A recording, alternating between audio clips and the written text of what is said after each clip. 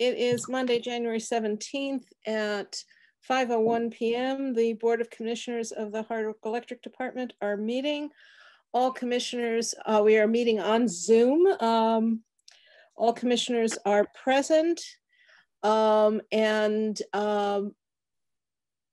Essery and Mike Sullivan are on, as is Ken Nolan and Kenneth St. Amour. Am I pronouncing that correctly? Yes, that's fine. From BEPSA, and Brooke Dingledine, our counsel, is also on. I assume that anybody else, yeah, it's showing. That's everybody. So yep. That's everybody. Okay. Are there, so we have a quorum. Are there any modifications to the agenda? I have one. Actually, I have two. Mike sent me an email that I forwarded to all of you about potential dates for a ribbon cutting for H11. And I think we need to get back to folks fairly quickly. So I would like to discuss that. I sent that out this afternoon if you haven't seen it. Nope. And I think, given how full our agenda is, I think if we do a preliminary budget review, it should be just very preliminary, because yeah, we're not doing a presentation at all. We just gave that to you as a, here's what we're going to work on and fine tune for you next month. Super, right? Super. Okay. All right. Any other modifications to the agenda? Hearing none, the agenda is approved. Okay, which I think then takes us to the presentation on AMI. Oh, sorry, approval of prior meeting minutes. Yeah, yeah, sorry about that. My eye drifted too far down. Did anyone have any comments on the November minutes? Is there a motion to approve those minutes? So moved. So moved. Second? Second. All in favor? Aye. Aye. Any opposition? Hearing none, the minutes from November are approved. And then we also had minutes from the December meeting. Is there a motion to approve? I'll make a motion to approve the minutes. Okay, is there a second? Mike moved, Roger seconding, okay. Any discussion? All in favor? Aye. Aye. Aye. Opposed? The minutes are approved from December. Okay, now it's time for the AMI presentation from BEPSA. Okay, and I am going to start that discussion. What I'd like to do is share my screen for a moment, if I can. Host disabled screen sharing. Can we?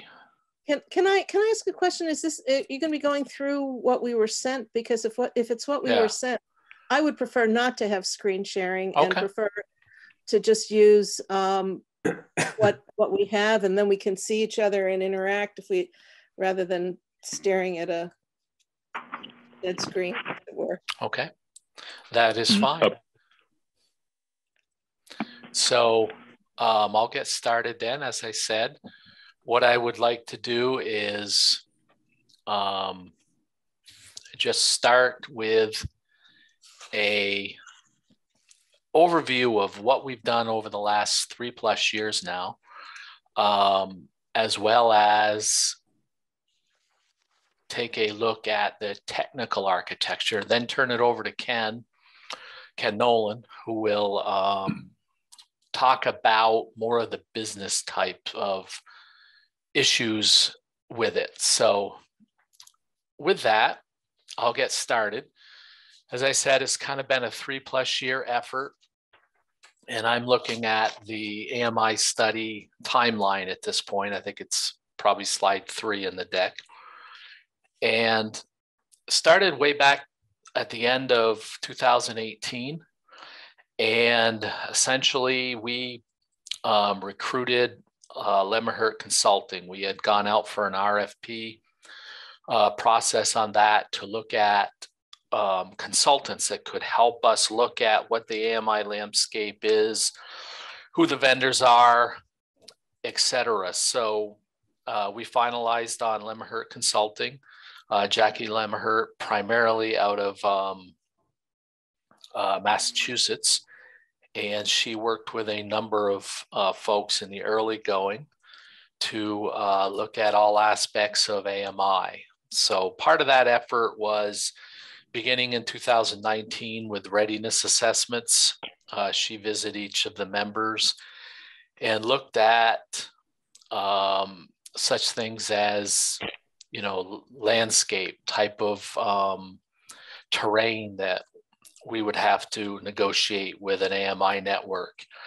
She looked at current CIS vendors, how the billing is currently being done, what the percentage of meters were from analog versus any digital meters that were out there, those types of things. And from that came up with a look at what would have to be done, what types of changes would have to be made, recommendations, et cetera, to implement AMI. From there, we did attend Distributech, where we talked to a number of different vendors. And from that list, we looked at 11 different vendors who we sent an RFI to, a request for information process. And from those 11, we heard from 9. So we evaluated 9 different vendors in terms of what they can offer, what their strengths, what their weaknesses were, et cetera. Had a large group look at that, made up of the, you know, VEPSA board members, essentially the village managers. Mike participated in that. We also had VEPSA staff, VEPSA manager involved in that process, and various folks from each of the members, you know, looking at meter technicians, billing personnel, accounting personnel, et cetera. So from that large process, we narrowed the list down to 3 vendors who were Hometown Connection / Itron, Landis & Gear, and Aclara Technologies. From there, we put out an RFP, which is... What was the second one? Aclara, Landis & Gear was the second one, I believe I mentioned. The connection broke up. So from there, we came up with an RFP, which was a more formal process than the RFI. We had numeric scoring, et cetera. And we looked at that throughout 2020. From there, narrowed it down to 2 vendors and had a second round of interviews, follow-up questions, et cetera, reference checks, and came up with a final vendor selection towards the very end of 2020, which was Aclara Technologies. And so from there, we rolled into 2021 looking to negotiate contracts and firm up their proposal, have a couple more interviews with them to finalize that selection. And during that time period, we were also doing some cost benefit analyses and cash flow analyses from Lemmerhurt Consulting. So Jackie prepared all those documents for us. And we also took a little bit deeper dive into the cybersecurity concerns, essentially in anticipation of regulatory filings that are going to be a part of this process. So here we are at the beginning of 2022, and legal review is being finalized. And we're trying to finish up the contract negotiations with that and looking forward to the regulatory filings, etc. So next slide, if you Okay, well, take a look. could I just interrupt for a second? Sure. Just to go a step back for the purpose of the implementation of AMI. I mean, I know there are a number of them, but, you know, I mean, just, I don't know if anybody else wants a quick review, but, you know, for time of use, implementation, time of use rates, the ability, maybe you can just give us like a quick, like a several line review of the reason for AMI, just for context. Sure, Ken, if you would like to jump in there for some of the business analyses and et cetera. Yeah, we'll do that a little bit earlier. We can put up the business case that Jackie Lemaher put together at the end, but there's several paths or reasons for doing AMI. So you've got the operational aspects. So these meters allow you to read the meters without having to roll trucks.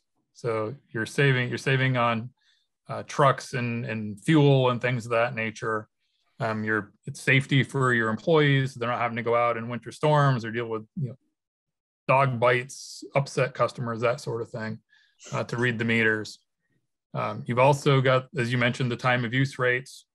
So you're able to get 15-minute readings from each customer, which really allows you to design rates to match your costs in a much more granular level. So you can have different rates during the day and the night, different times, different months, summer versus winter, that sort of thing. You also have an ability to do rates around certain electrification appliances, electric vehicles, or, you know, talking about heat pumps now are coming up for conversation. Can help you with outage management. So, and really optimizing your system.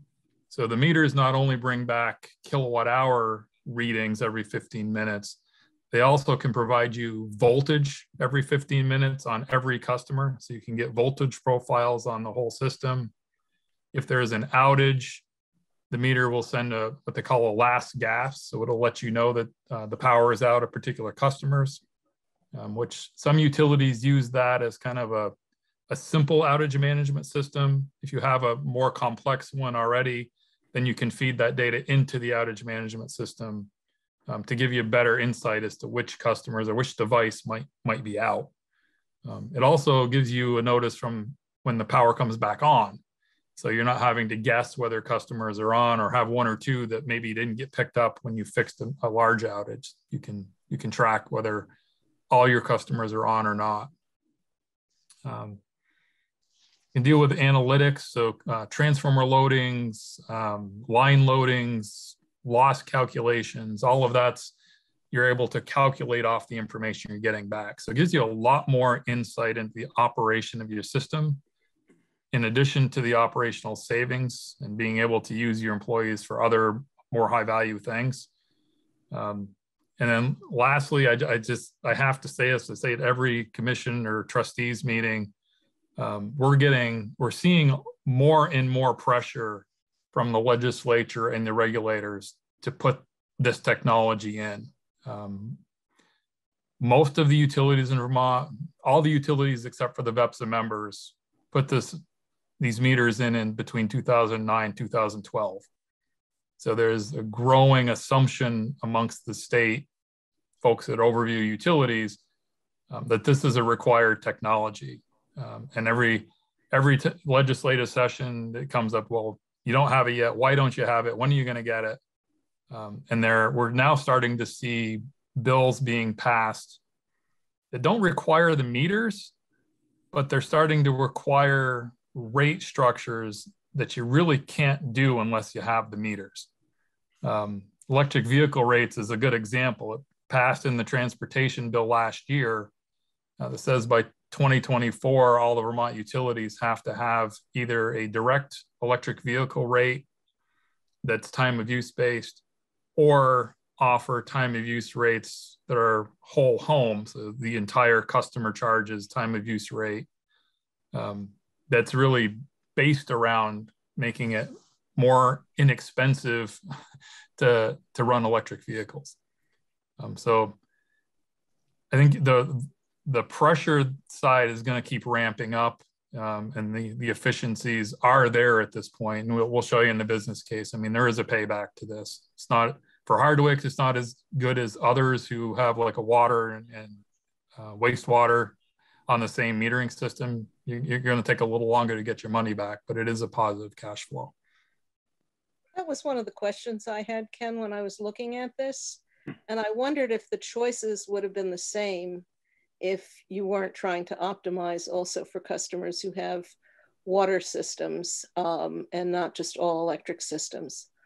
And that's a question, you know, are we winding up with something that's less optimal for us because this was something that was being done to bring in water systems as well? Was that even looked at? It was, I think, going in, I was assuming what you described would be true. But I think with the Clara, well, when we looked at Landis and Gear and we looked at Hometown Connections, which uses Itron as the product, we actually found a Clara was higher graded both for electric and water. I mean, that's one thing Ken's kind of skipped over in our analysis. We had every person on the review committee grade the vendors independently. And we graded them based on their electric setup, their water setup, and their analytics.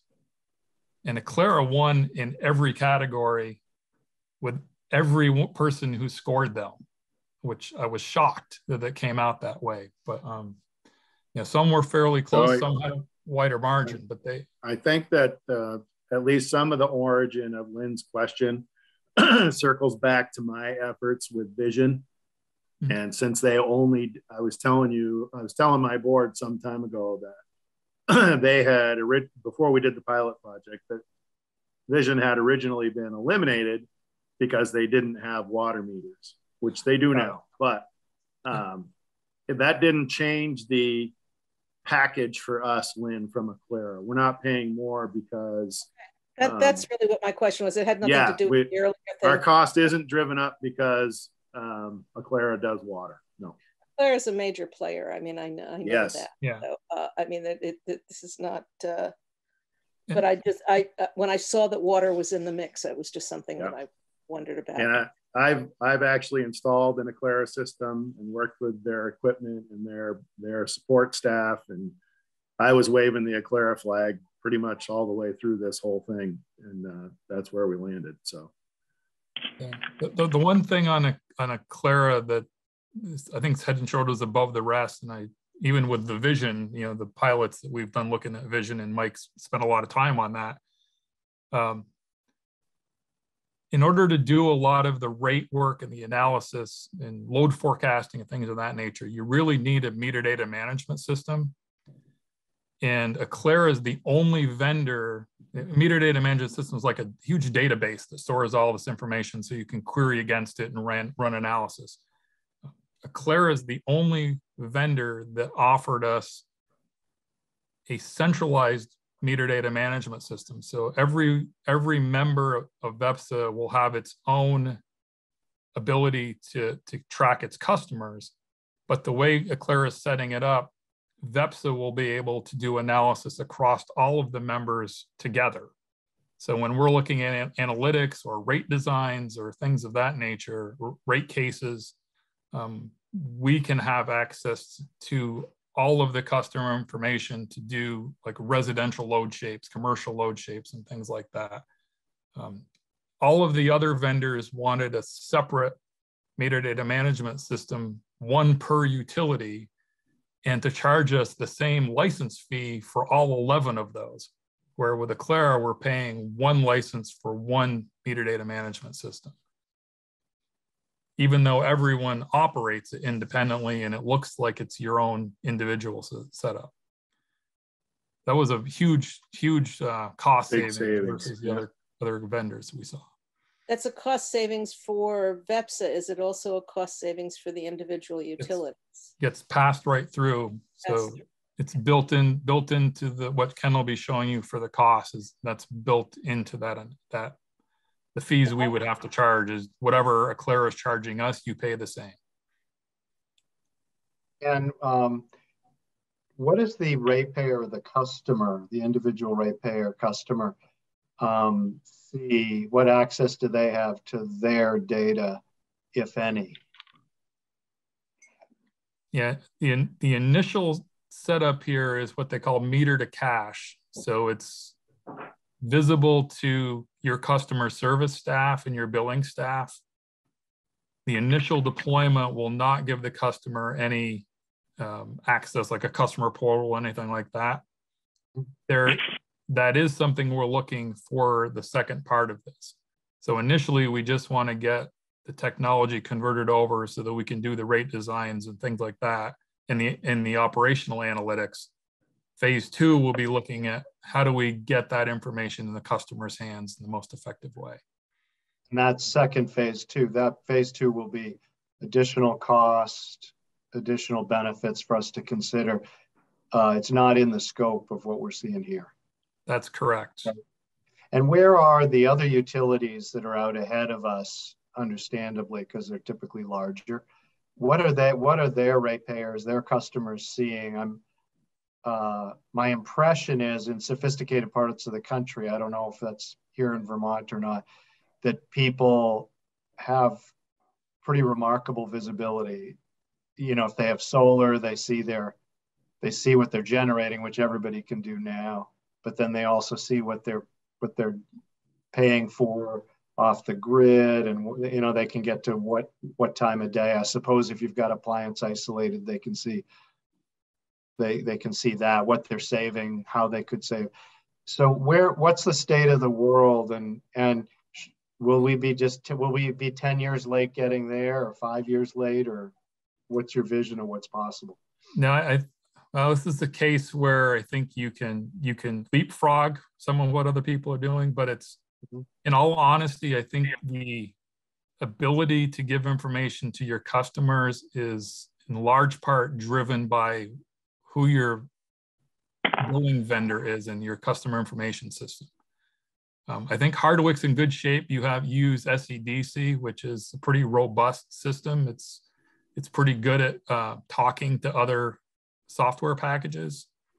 There are going to be some of the VEPSA members that use homegrown billing systems, or a company called NEMREC, which is really more for governmental entities.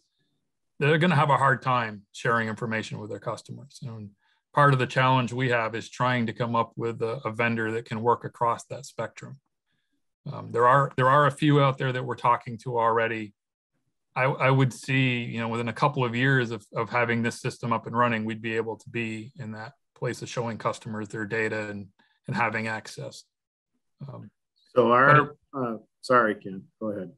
I was just going to say, it really varies from utility to utility. GMP, they use Oracle for their billing system, very expensive, very robust. I'm one of their customers. I can see everything. To be honest, though, I looked at it for 2 months and then stopped looking. I think where it becomes useful to a customer is if they're on a time of use rate. Yeah. It's important for them to know how much they're using at what times of day, because you get no benefit from load shifting if people don't know what their load is. And I think that's when it becomes particularly important. It's important there, and in some parts of the country, customers have retail choice, or they may actually be purchasing from the grid. And so knowing what pricing is at various times becomes important, but that's not the case here. So, but I think as we move to time of day pricing, I think that's when it becomes more of interest. Yeah. What is Stowe using? I'm curious, because they are more comparable to us. What is what now? Stowe. Stowe has radio frequency Elster system, I believe. That's so correct, Honeywell, yes. Elster. Okay.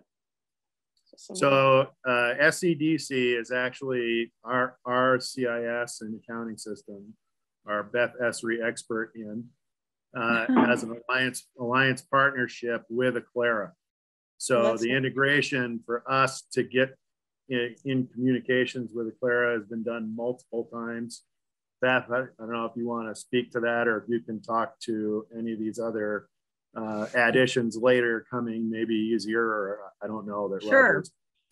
I can tell you based on my experience with other SCDC customers and also at SCDC, of all the SCDC customers that have AMI, Aclara is the top user.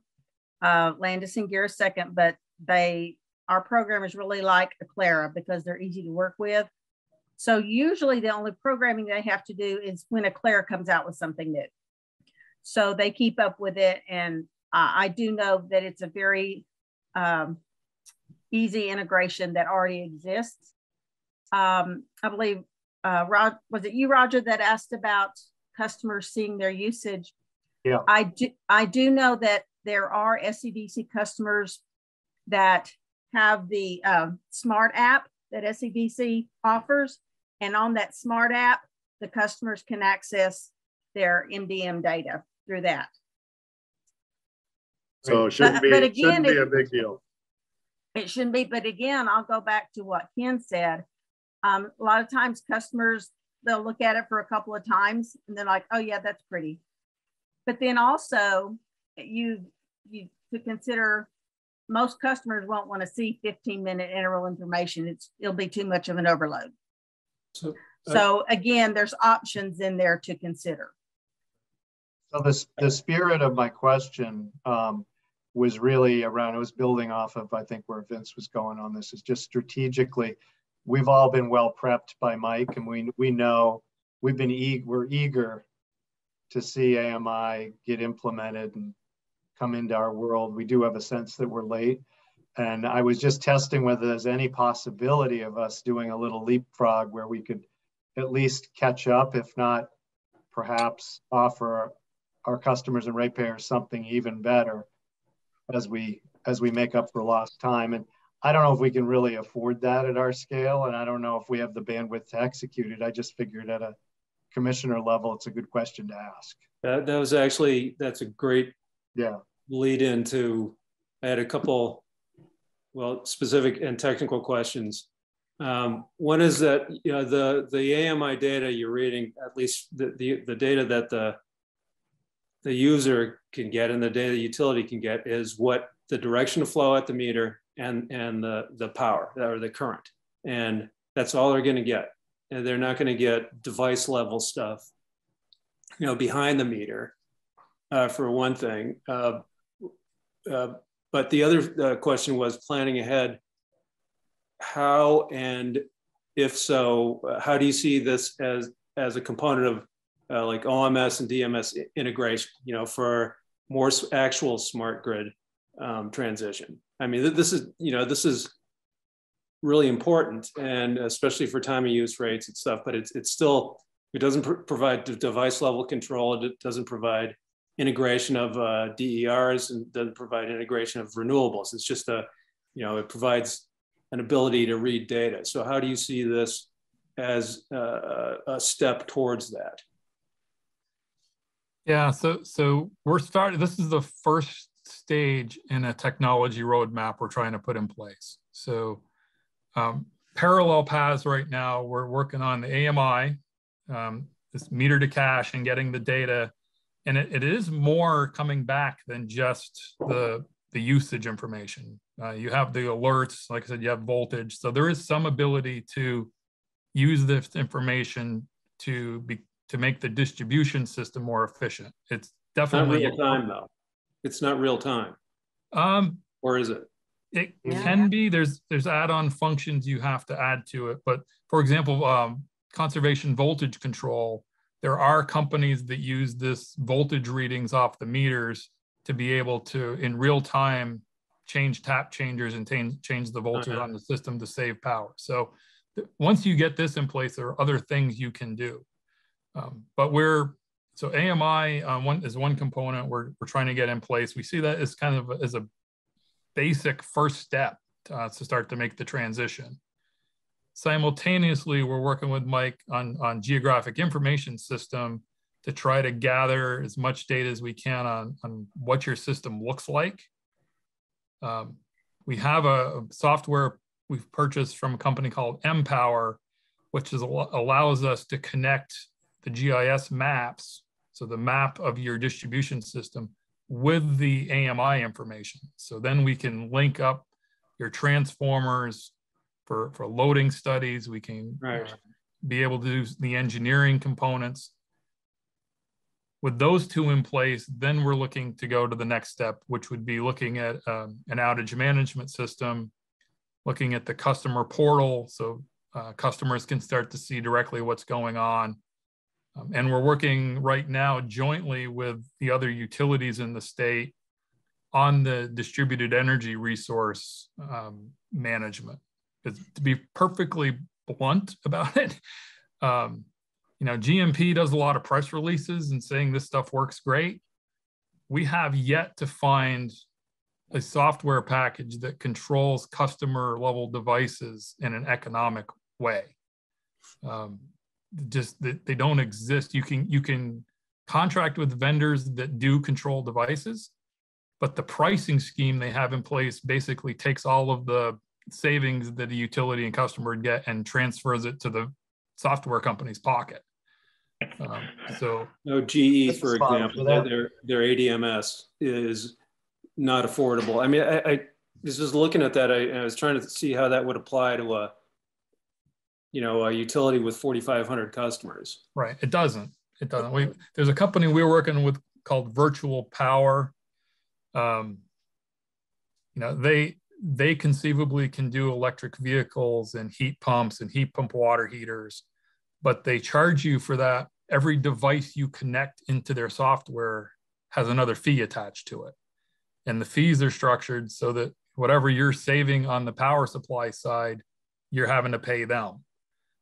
So we're actively working right now with Velco and the other distribution utilities to see if we can come up with a package that uses open source protocols to allow us then to work with any vendor and control it, and where we have the software. Velco got a grant from Pacific National Labs to actually look at how we would set that up. So that's kind of down the road. But right now we want to make sure we get the base technology in place so that when we have access to that software and the ability to control devices, we're in a position to do it, and we can see the data and make sure we're managing it properly. So like finding places on the distribution end where you could defer distribution upgrades with storage at a location, for example. Go ahead, Lynn. I will note that back in the dark ages, and I'm talking about in the 1980s, at Commonwealth Edison, we did do a project. It was radio controlled, and we had an interconnect on air conditioners and water heaters, and we collected the data, and the thing worked. Yeah. And this was, we did not have the sophistication of software that we have now, and so I would think that it has to be doable. It's crazy to be spending a ridiculous amount of money to get that information, because it's the complexity now is just, I don't know if Mike shared with you this FERC order 2222, and Lynn, you probably have run across this in your day job, but 100 kilowatt aggregators. Yeah, and I'm sorry. My work is international, so I haven't been doing FERC stuff for a few years. But what is the order? So FERC order 2222 requires all of the market entities. So for us, it would be ISO New England, have to allow 100 kW aggregations to participate in the wholesale markets. Oh, geez. So ISO New England will be filing in 3 weeks their rules that allow literally like a Sun Common who's putting in heat pumps and electric vehicle chargers around the state, conceivably they could aggregate up all of their retail customers and bid those devices into the wholesale markets. And then we have to be in a position to coordinate with them on whether the device is a wholesale device or a retail device, or that's the level of complexity we're headed towards. And that's a final rule.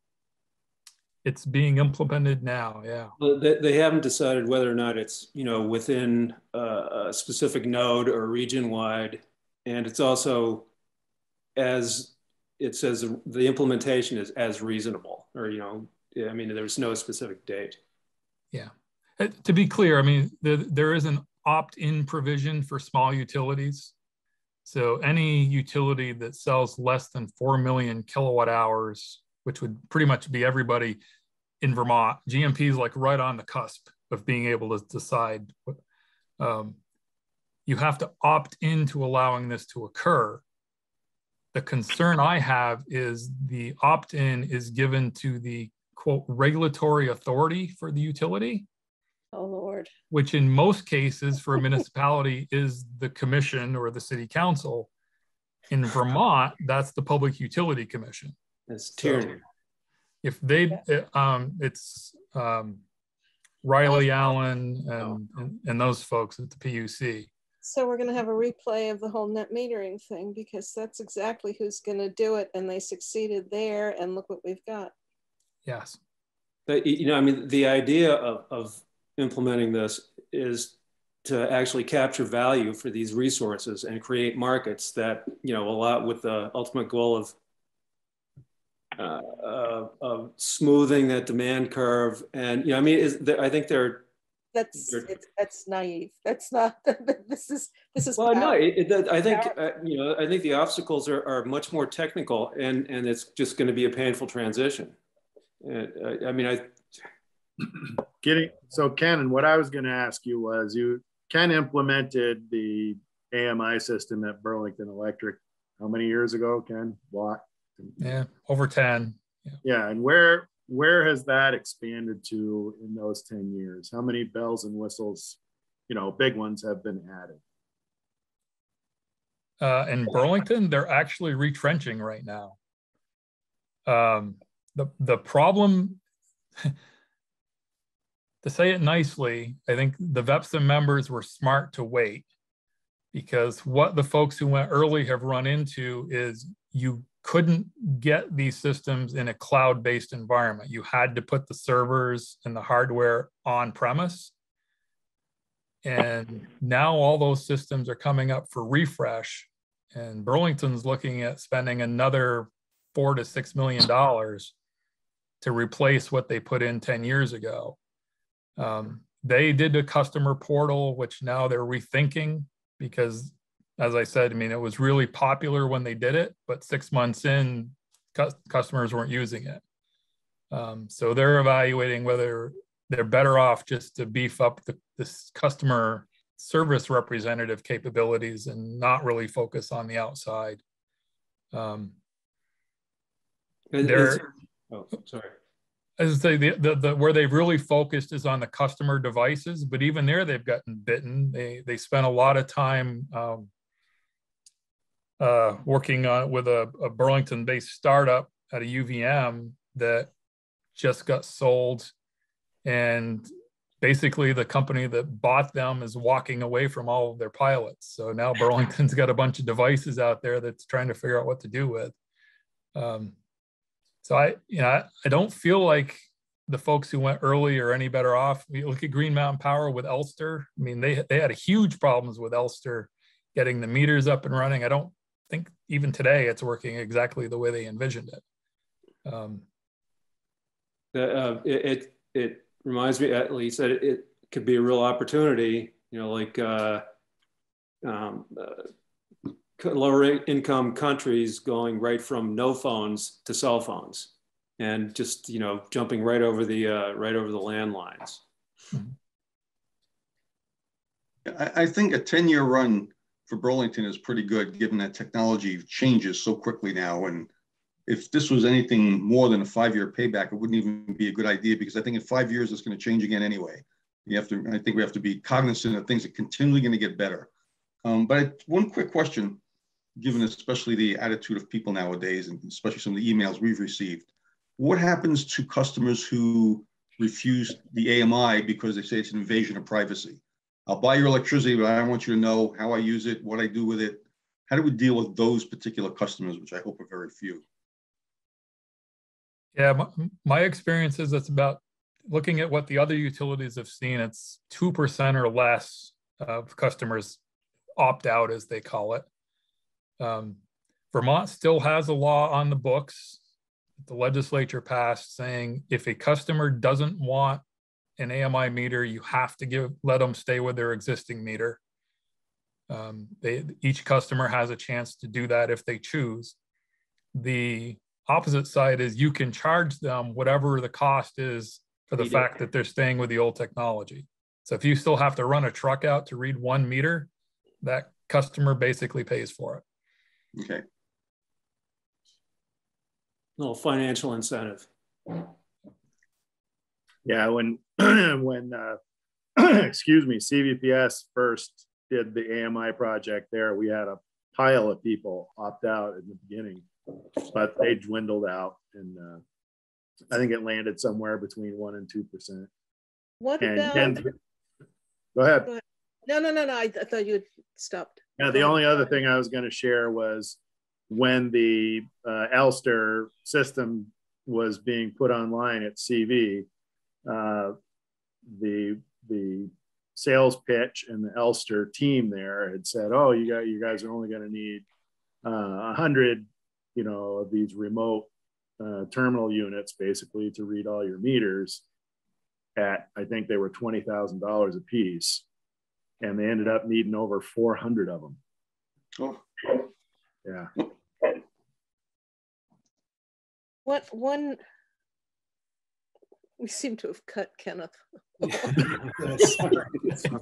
but one question that I had was related to what Michael just was asking. We have parts of our service territory where communications are, shall we say, difficult. There is no cell service, there is no DSL, there is no fiber. How do we implement this, or do we just not implement it with those customers?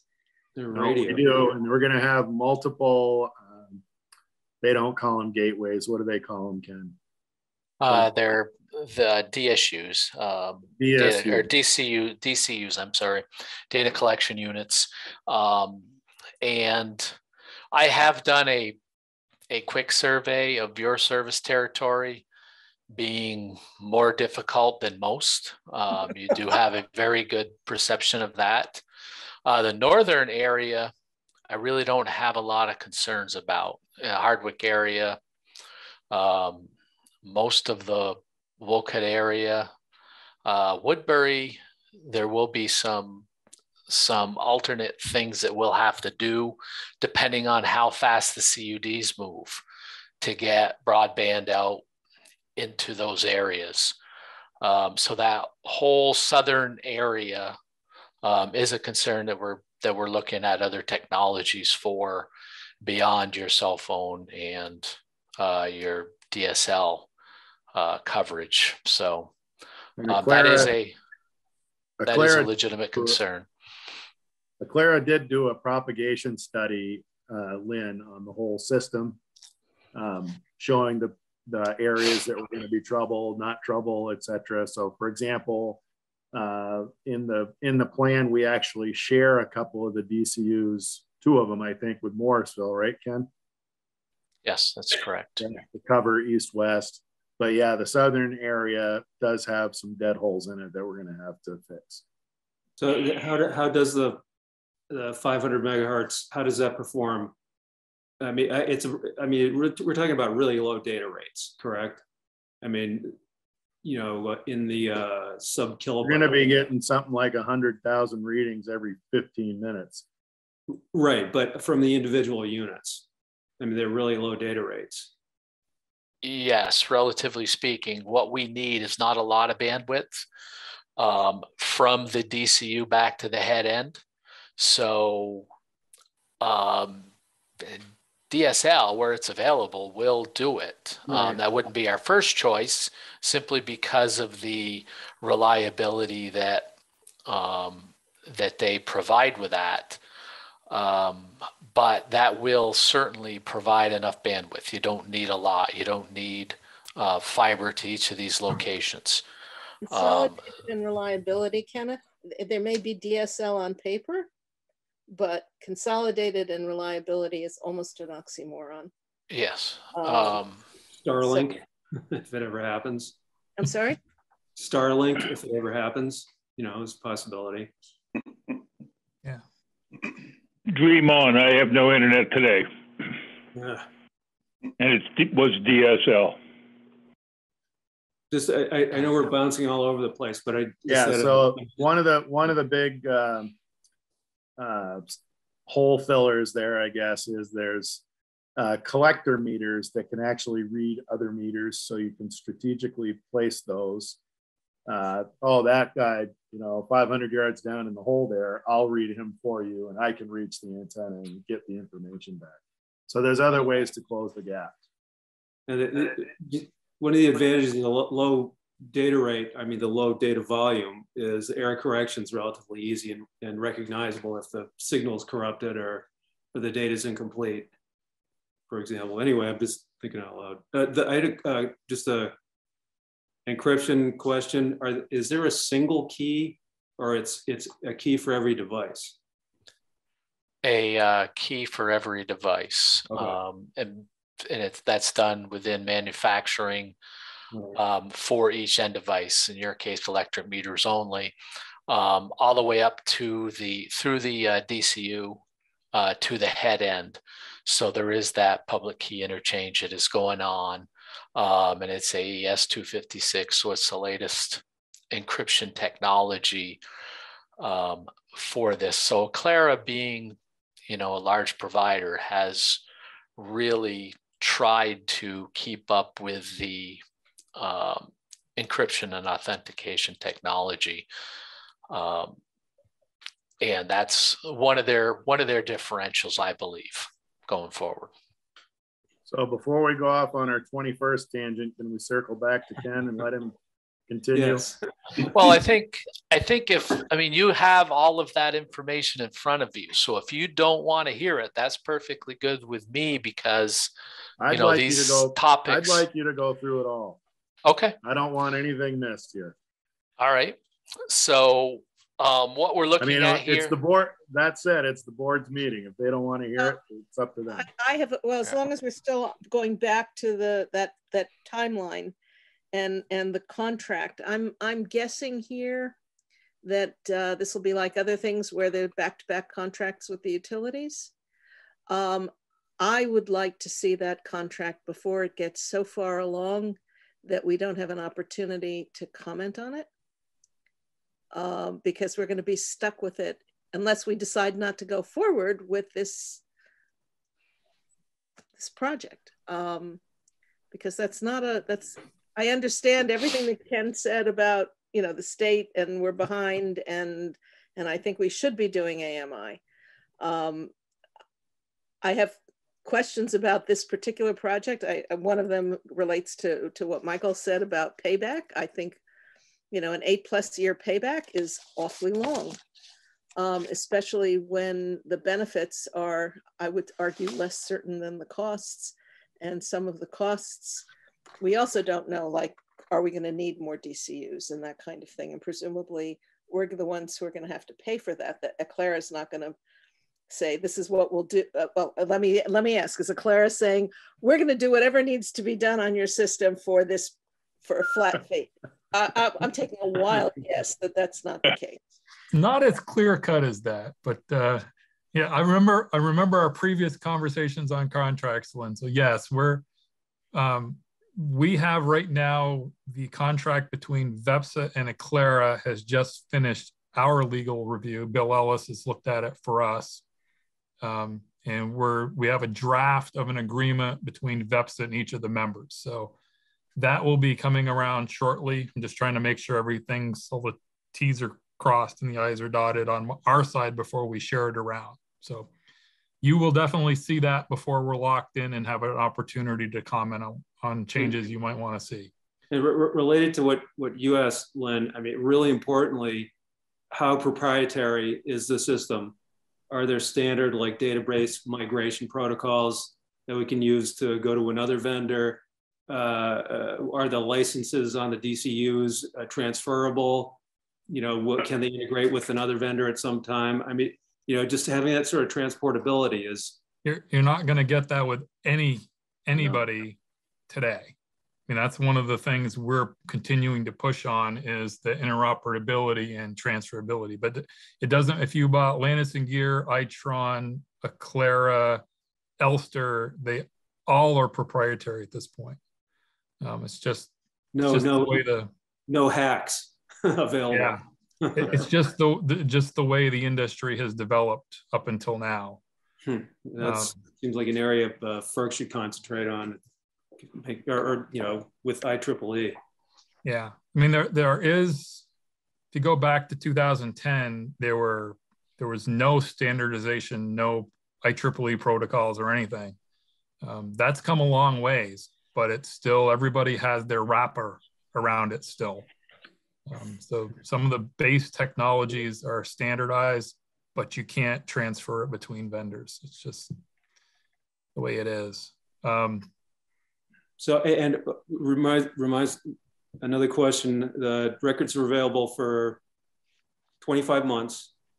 The data is available for 25 months. And they have backups, and that, you know, but then that led to a question, which later on seemed to be addressed. It said there can be local backups also. Now, are these local backups available? Is it data that can be used, the local backup? I mean, are you able to, you know, pull out the data for use outside of their ecosystem? Where did it say the data was available only for 25 months? I missed that. There it is. I see it. Never mind. I just spotted it. It's the MDM will have it for 25 months. That doesn't preclude us from doing a data warehouse of longer term if we choose to do that. For each field, you can pick and choose what you want to keep at that point. But I can speak to the backup question. I know he's belt suspenders, overalls. Yeah, the effectively what they're selling us is a Microsoft Azure based cloud presence. So they being Aclara has taken care of all of the DR functionality built into that per meter per month charge of $3.96. That's all inclusive of the disaster recovery scenarios. Turning it to your question, what type of access would we have for the data? Again, that's what Ken alluded to, is we would have the ability to download any amount of data that we had capacity to store.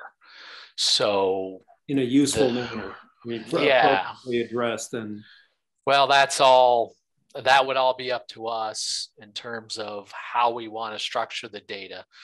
But I know that for various studies and so on, that we are planning on bringing subsets of that data down for various analyses, be it voltage analysis, you know, integrating with Empower, as Ken mentioned earlier.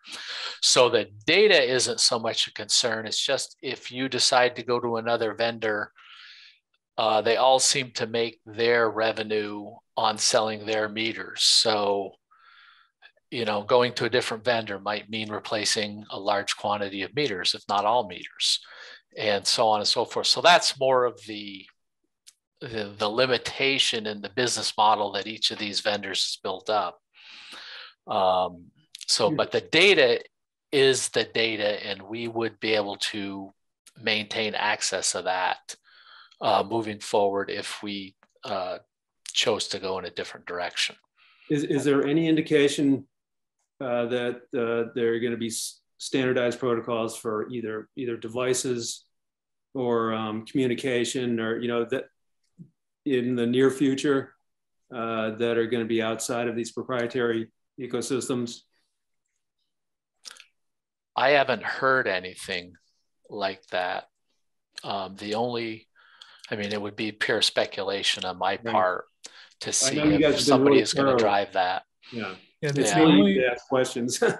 The only, I would answer a little bit differently in that the one thing on the device side that Aclara did offer that others didn't is that they're working with other meter vendors to try to allow you to buy multiple meters. So you could buy an Landis & Gyr meter with an Aclara card in it and talk to their system. So they're trying to give you options on the meter device itself, but they still are going to wrap in their proprietary communications piece. So they're providing the devices, the hardware, and the SaaS. And for example, going back to Stowe, they're getting their. Can we move away from jargon? I don't know what an SaaS. Okay, sorry. Software as a system. They're doing the background. Right, so but it's going to be a long meeting. Let's get back to Ken Santamore. Yeah. Okay. Yes. Okay. Well, where I was headed was essentially just doing an overview of the system, which we've kind of got into a lot of the details on. The DCUs are the core of the system. They've spec'd out 42 for Hardwick service territory. So, as you know, you're spread out from north to south over how many miles, Mike? It's a long ways, largest of anybody else, even Lyndonville, from north to south. And so 42 DCUs. From the meter to the DCU is a 400 megahertz, 450 to 470 to be exact about it, point-to-point communication. So each essentially a star topology so that each meter is talking directly to the DCU. So there's no hopping going on here. The 450 to 470 range is FCC licensed. So we do have some protection there from interference, as opposed to the 200 megahertz systems that are more of your mess base jumping from meter to meter. Looking across from left to right here, from the DCU, we've already touched upon the fact that we need some backhaul media to bring this back to the Azure environment, where we have the network management, essentially three components that you see stacked here. The network management, the data collection, that's essentially what the core AMI, that advanced metering infrastructure is looking at. And then they roll in their meter data management, which gets to the data storage that Ken talked about a few moments ago. So it's all in the Microsoft Azure implementation. It's in their data centers. We feel like that's an advantage because it allows us to offload all of that disaster recovery type scenarios and, allowing them to put it on different virtual machines out there, essentially virtual servers, so that they can move it around as they see fit and what their needs are. For us to create an environment like that on our scale just can't happen. We virtualize servers, but it's two or three different servers in a platform, not to the scale that they do it. So it's what they do every day, and they're experts at it.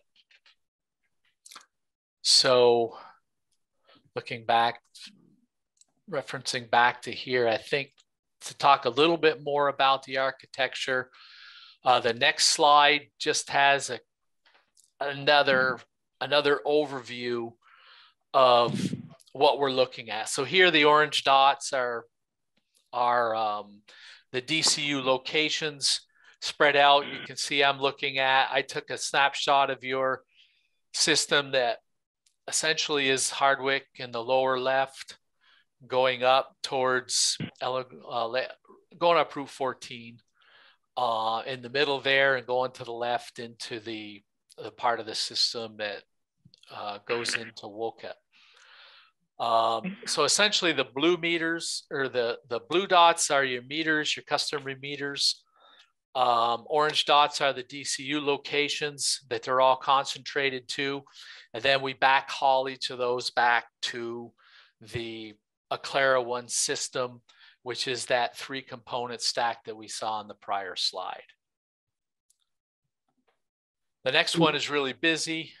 So I just want to touch upon a couple of different highlights, essentially where the folks are going to access the multi-tenant MDM. VEPS is going to access that across multiple utilities, and then each utility has their access to their own set of customers and the associated meters with that. So, and then on the top part of this diagram, again, is just the AMI infrastructure for the DCUs over the backhaul to the Aclara One stack. Can I have a quick question, Kenneth? So what access is VEPSA going to have to individual customer information, or will it? Or is it just going to be pooled data? And if it's individual, sorry, my plow person just came and my dog is protecting us from the plow.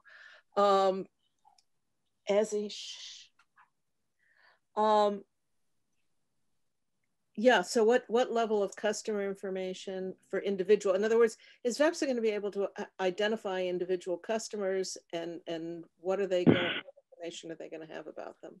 Yeah, we'll have access to the individual customer in terms of meter ID. Without more information from the SEDC CIS, we wouldn't have any reason to look at that particular data. That would still be maintained primarily, at least initially, as a Hardwick function. Once it gets to the Empower integration of mapping, where we're looking at individual feeders and individual customers, you could argue that there would be some insight into who the people are if we became familiar with where your customers live, for instance. So essentially, we would be looking at 15-minute meter demands on a meter ID. And you're not their utility. You have no obligation to them. I have some real. I think we need to find a way to anonymize. So just for what it's worth, happy to have the conversation, but just for context, we did get a PUC ruling, I think 6 months ago. We are a contractor to the utilities. So any of our members, we are a contractor to, and we're obligated to operate within whatever privacy constraints you put on us. So it's not that you would necessarily be breaking customer privacy by allowing us to see the data, because we're as far as the Public Utility Commission is concerned, we're an extension of your staff. I understand that, and that's the way I've always viewed VEPSA. And we can have whatever confidentiality agreements we need to have or whatever else. That's not my concern. My concern is that part of the justification for our existence is that we're local, and this is all kept local, and VEPSA isn't. And most of our customers don't even know that VEPSA exists.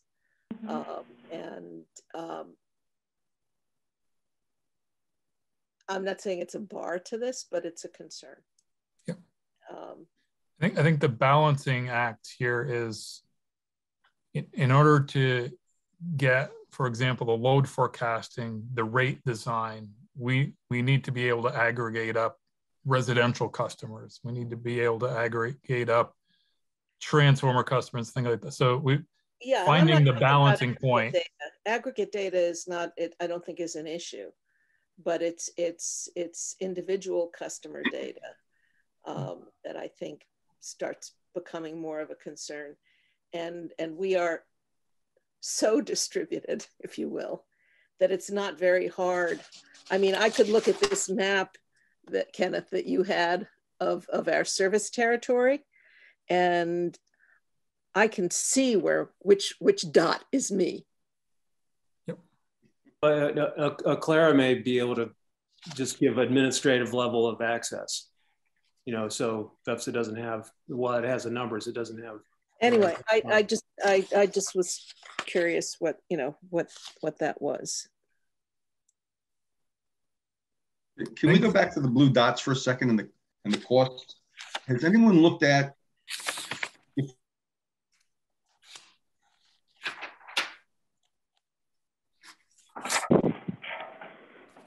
You lost your mic. He's frozen. at it? Did you lose me? Now you're back. Yes. Okay. I'm sorry. I'll start from again. I know what you got. But did anyone look at, since my interconnection is unstable, hopefully you can still hear me. Maybe if we took, there's 80% of our users would cost us 50% of the construction cost. And getting the other 20% of our users is costing us the other 50% of the construction cost. Is there a point where it doesn't make sense to pick everybody up? Is there a nucleus of users that we get the best bang for the buck instead of doing everybody?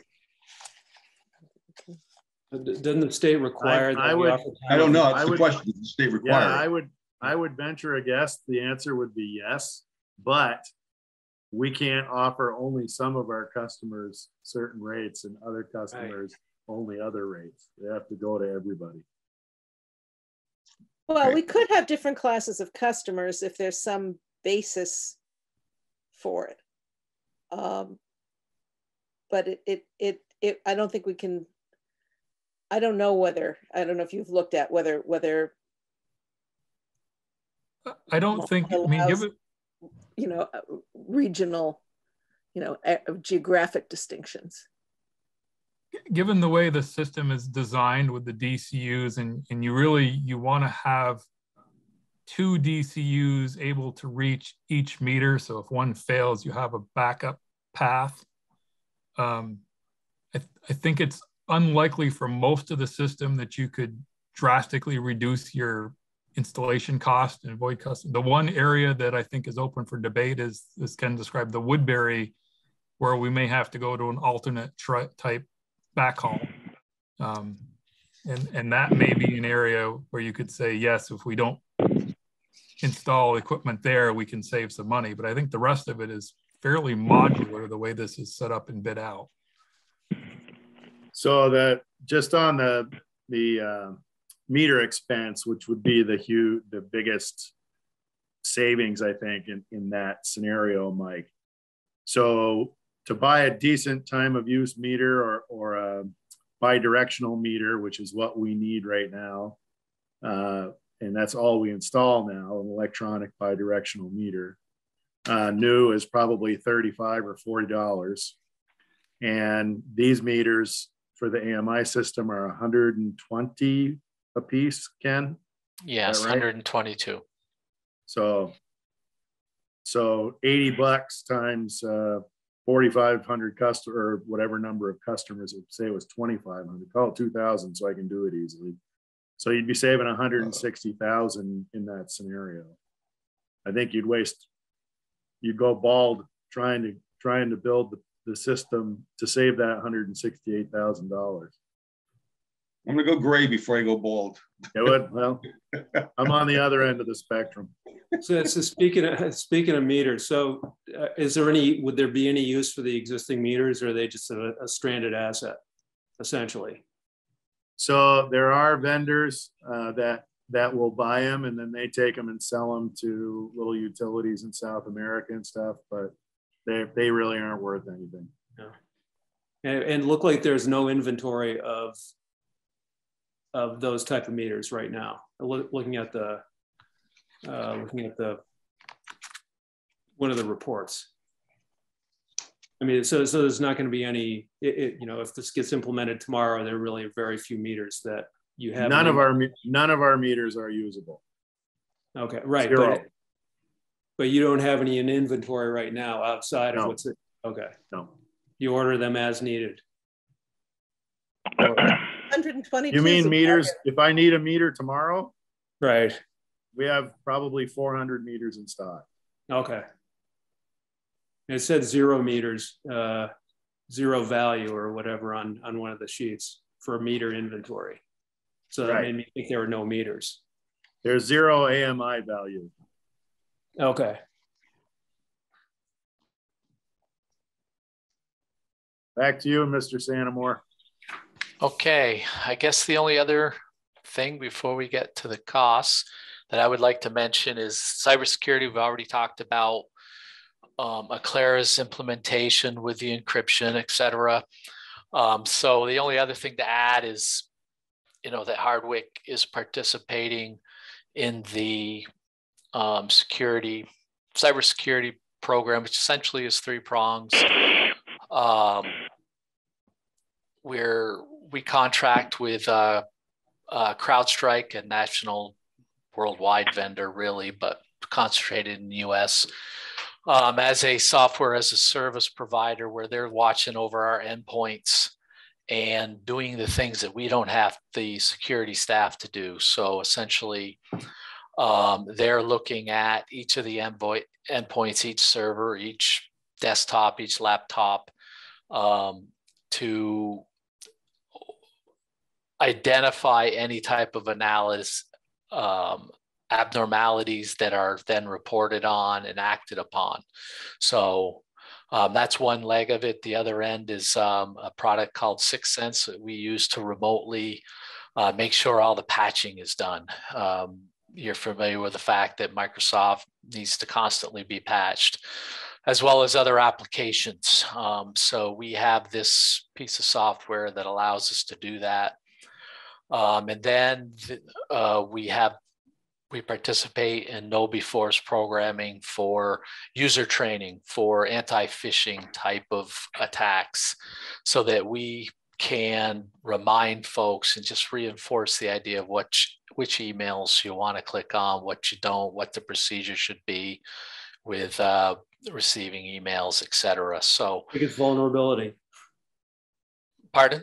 It's the biggest vulnerability. Yeah, it really is. It's the one that keeps me awake at night.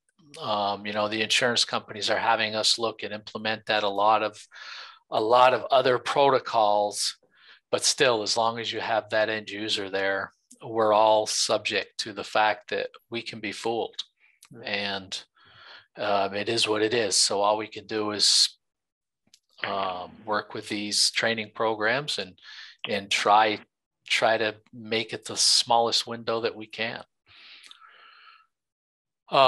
So that brings us to cost. You've all got the cost sheet there.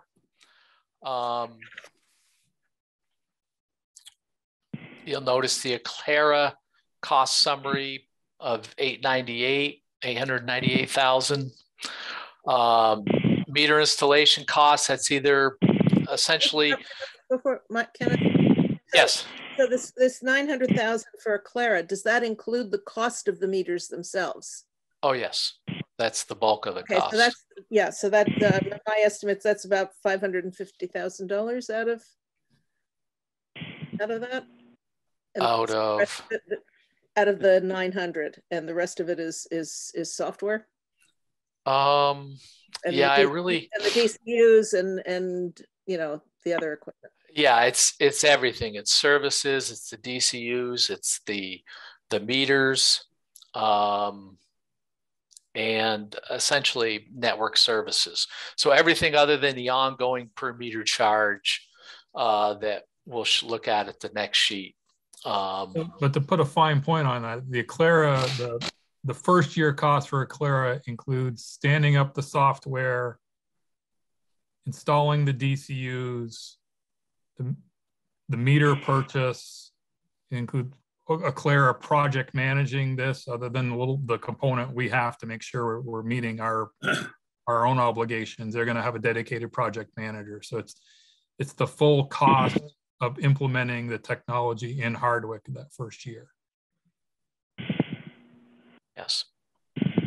And this means we can put the meter anywhere we want, right, Mike? we want to put it. We want as many of them to go right where they are as we can.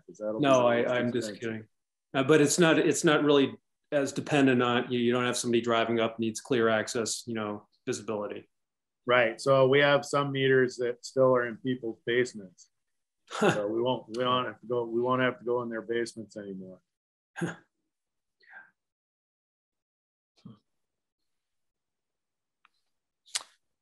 Yeah, so and then just reading across each of the columns, I think most of them are self-explanatory. The meter installation costs, we looked at a per meter install if somebody were to be contracted with to do those installation costs.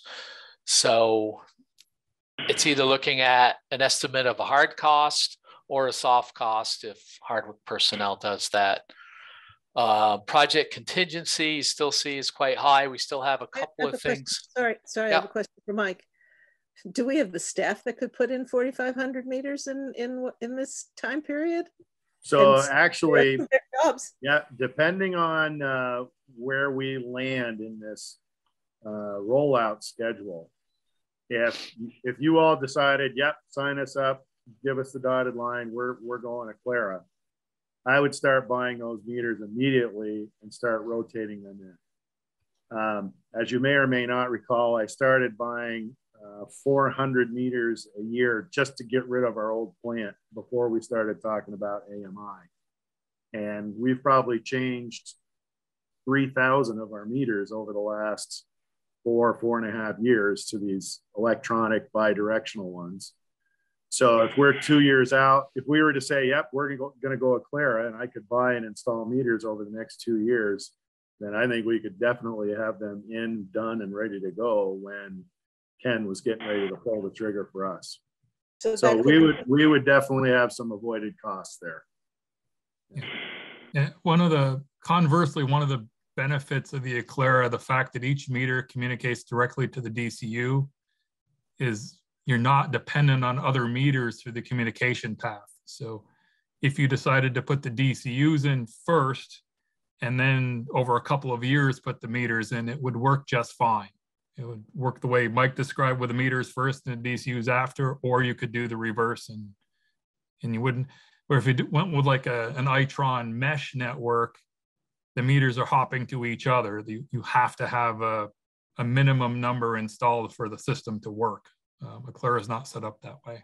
Are these set up? Do they have like a future backup, communications backup, like a Wi-Fi capability?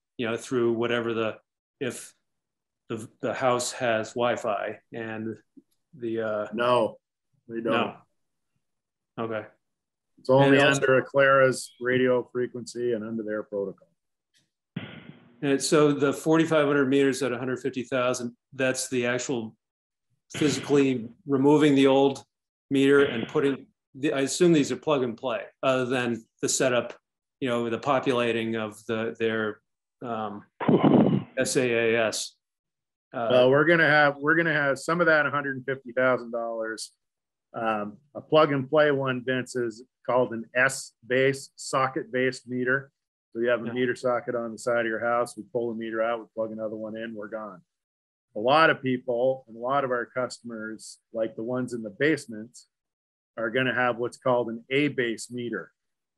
So those meters are actually hardwired into the customer's service entrance equipment. So we could get into hundreds of dollars, real quick, and just removing that meter and putting in what we need. And this is a cost because it's being proposed, because it's being implemented by Hardwick Electric, and they have a functioning meter that you can't really charge them for this new great meter. Right. But I have some tricks up my sleeve. They have, they are going to pay. Right? This is a lot of these. I'll call them the potential problem services. There's a device I can't remember the vendor, but they make an A to S adapter. Okay. So you take the A meter out, wire this adapter right into the exact same spot, and it becomes a socket. So now you're plug and play again. So there's ways around the hurdles. I'm just trying to reconcile the $150,000 for what I thought were plug and play meters. You know, going.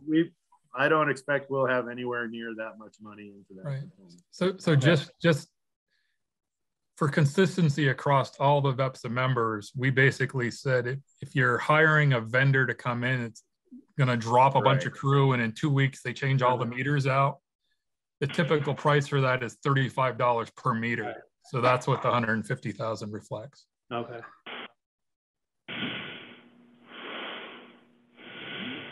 Hey, Nat. Yeah. Quit breathing heavy. Goodness, nervous. Just thinking about getting that new meter. I've got 2 meters out there. Ah. But I assume I only need one of these. You still need the production meter, You'll still need 2. You'll still need 2. Yep. Let's keep moving. I mean, we tried to do a 2-hour meeting, and we're at an hour and a half almost now. It's so interesting. So the next page is simply that metering charge that Aclara will be collecting each year, $3.96 roughly. So anyway, metering charge throughout the 15-year period, or not metering charge, carrying charge, maintenance charge for 15 years. So that's $3.96 per meter per month, I think is what you said. Yeah, that's what is proposed currently. So that's what I have for way of describing what the system would be. So I think we've talked. I'm not trying to get us hurdled here, but that math doesn't add up. Yeah. Okay. I'll have to take a look at exactly what's in there then, Mike. Yeah, because I'm sure if you can circle back and just give me some more data on that line that I can share with the board, that would be great. Okay. And 15 years is the life of the contract, or is that the useful life of the devices? That's the guaranteed life of the meters. But they should last longer. Isn't that right, Ken? That's what they're saying. Well, they won't last as long as the meters they're going to be replacing. But you won't have wholesale failures there, but considering they are an electronic device versus an analog device, there will be some failures throughout that 15-year period, but that is the expected life of the meter, yes. And they're usually non-repairable failures. Absolutely non-repairable. The one of the positives of the Aclara meters is they purchased the GE factory down in Somersworth, and they're Somersworth, New Hampshire, and they're making their own meters there now. And I've been to that facility, and GE was the Cadillac of meters back in the day. And we still have EV meters, which were some of the first 4-channel recording, multi-capability, basically computers on the side of your house. And those went in like 1992 or 3, and they're still chugging along, no problem. So I think 15 years is very conservative. Yeah, and just for full disclosure, Mike, all the engineering and all of that work is still done in Somersworth, but they shifted the manufacturing about 2 years ago down to Mexico.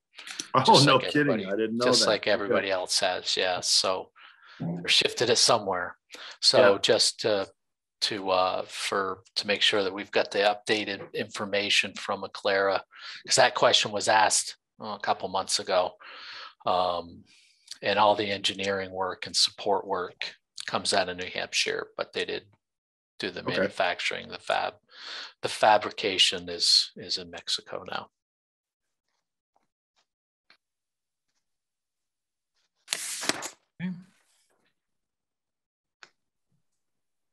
So you're going to check on these figures in years 2 through 15, because they absolutely do not mesh with. Yep. He'll fill me in and I'll share it with everybody. I'd like to have some detail on what that fee actually pays for, Ken, personally too. Yeah, one of the big things, we'll definitely get you the details, but one of the big things is that includes all the software updates. So like the folks who went back in 2010, if the software got improved, you know, you could be 2 versions behind and then you had to pay to do the upgrade, and you potentially would have to pay another license if you get too far behind. Because this is cloud-based, Aclara is responsible for maintaining the software. If they come out with a new release, that's included in the package, and they do the installation, they do the maintenance. The server upgrades, all that stuff's on them, not us. So the gateways and the DCUs and the meters, the firmware updates are just right through the radio signal, or through to the DCU and then to the meter. Correct.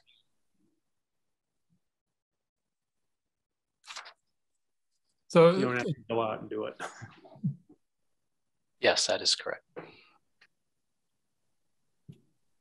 Yeah, just to wrap up on the financial side, because I know we're running way over here, but this is important. The business executive summary that was in the package Ken sent over, that's what Jackie Lemmerhertz put together, looking at the cost and benefit side. Separate report for each member. Some have a payback, 3 to 4 years. Like I said, mostly if you've got a water system, the payback was a little bit quicker because you have costs you're avoiding on that side too. For Hardwick, we're looking at benefits of about $3.5 million. So net benefit over the 15 years would be close to $2 million. That analysis, Jackie looked at all the different things that could be a benefit, talked to Mike and his team to see if they agreed with, the savings she was envisioning. So I think this is kind of a consensus view on the types of benefits you would see. Can we get that the detail on that? Detail? An executive summary is nice, but it's not the report. I would like to see the whole. Okay. Just in a sense, can you tell us what the difference is between meter operations and field operations in terms of the benefits? What are those two things? What differentiates one from the other? What's a meter operation versus a field operation that's saving all this money? Yeah, so further up, lost it. Just before I forget, Ken, I have Jackie's full report, don't I? Pretty sure I do. So I'll get yes, you do. I'll get that to the board. Thank you. A little bit before the table in the executive summary, we got the meter operations is all the items around actual reading the meters and the accuracy and things of that nature. And then the field operations is further down, and it's talking about the outage management and system alerts for vegetation management, and some of the analytics you can do on the broader system with the data. Yeah, be nice to know how that came about, that number. Yep. For those items.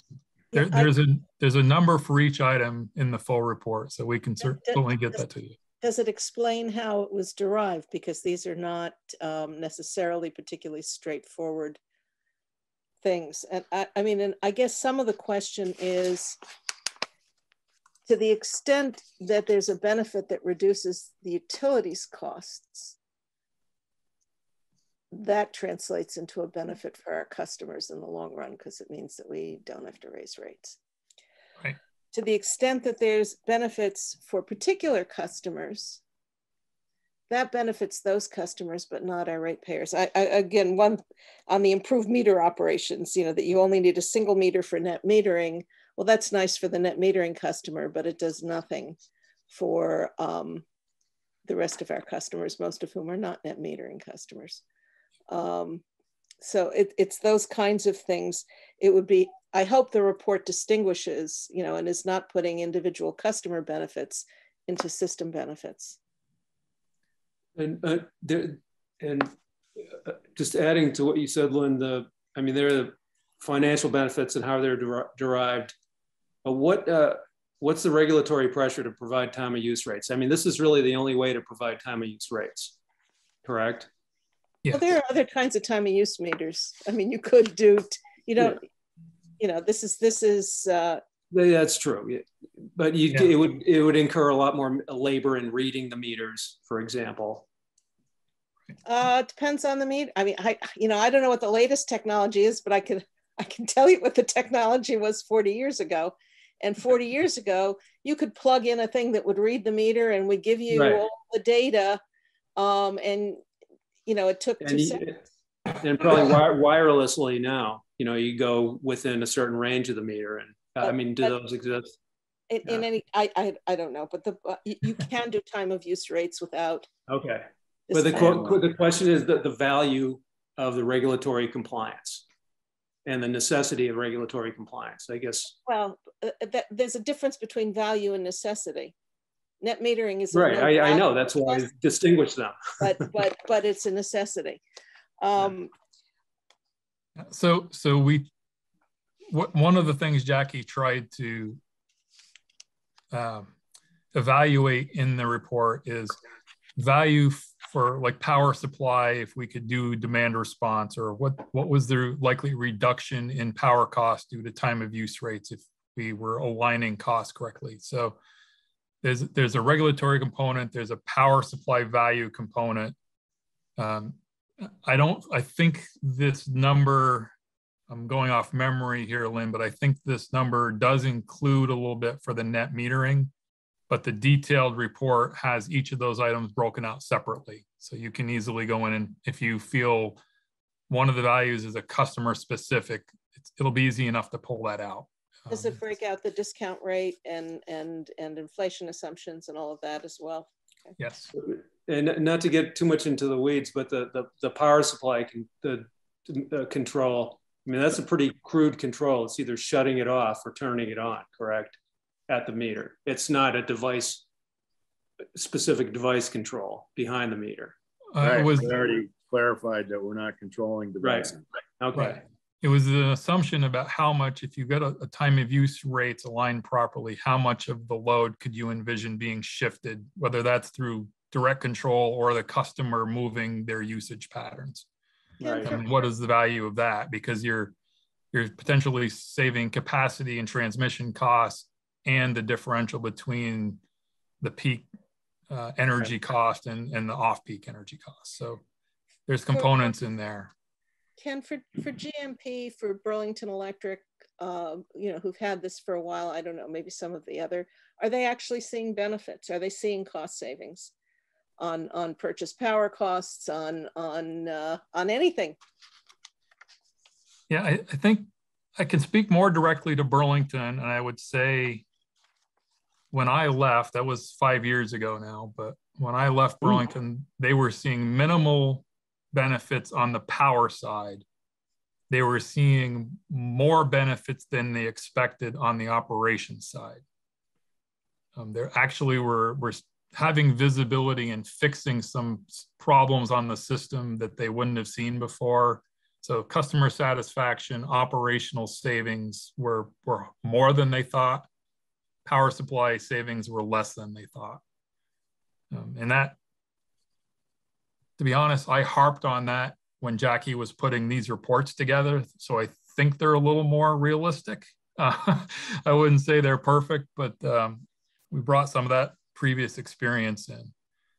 Now, GMP will argue the exact opposite. They will tell you that, oh, this system has allowed them to do their battery storage and they're saving hundreds of thousands of dollars every year.